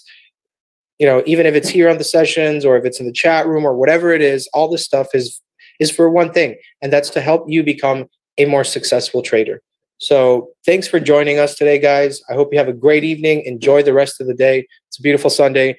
And if you have questions, email, call. I'm going to drop the link in the chats, and I'll drop the link as well. The deal expires at midnight. And any questions, just reach out, guys. Thanks and have a good day.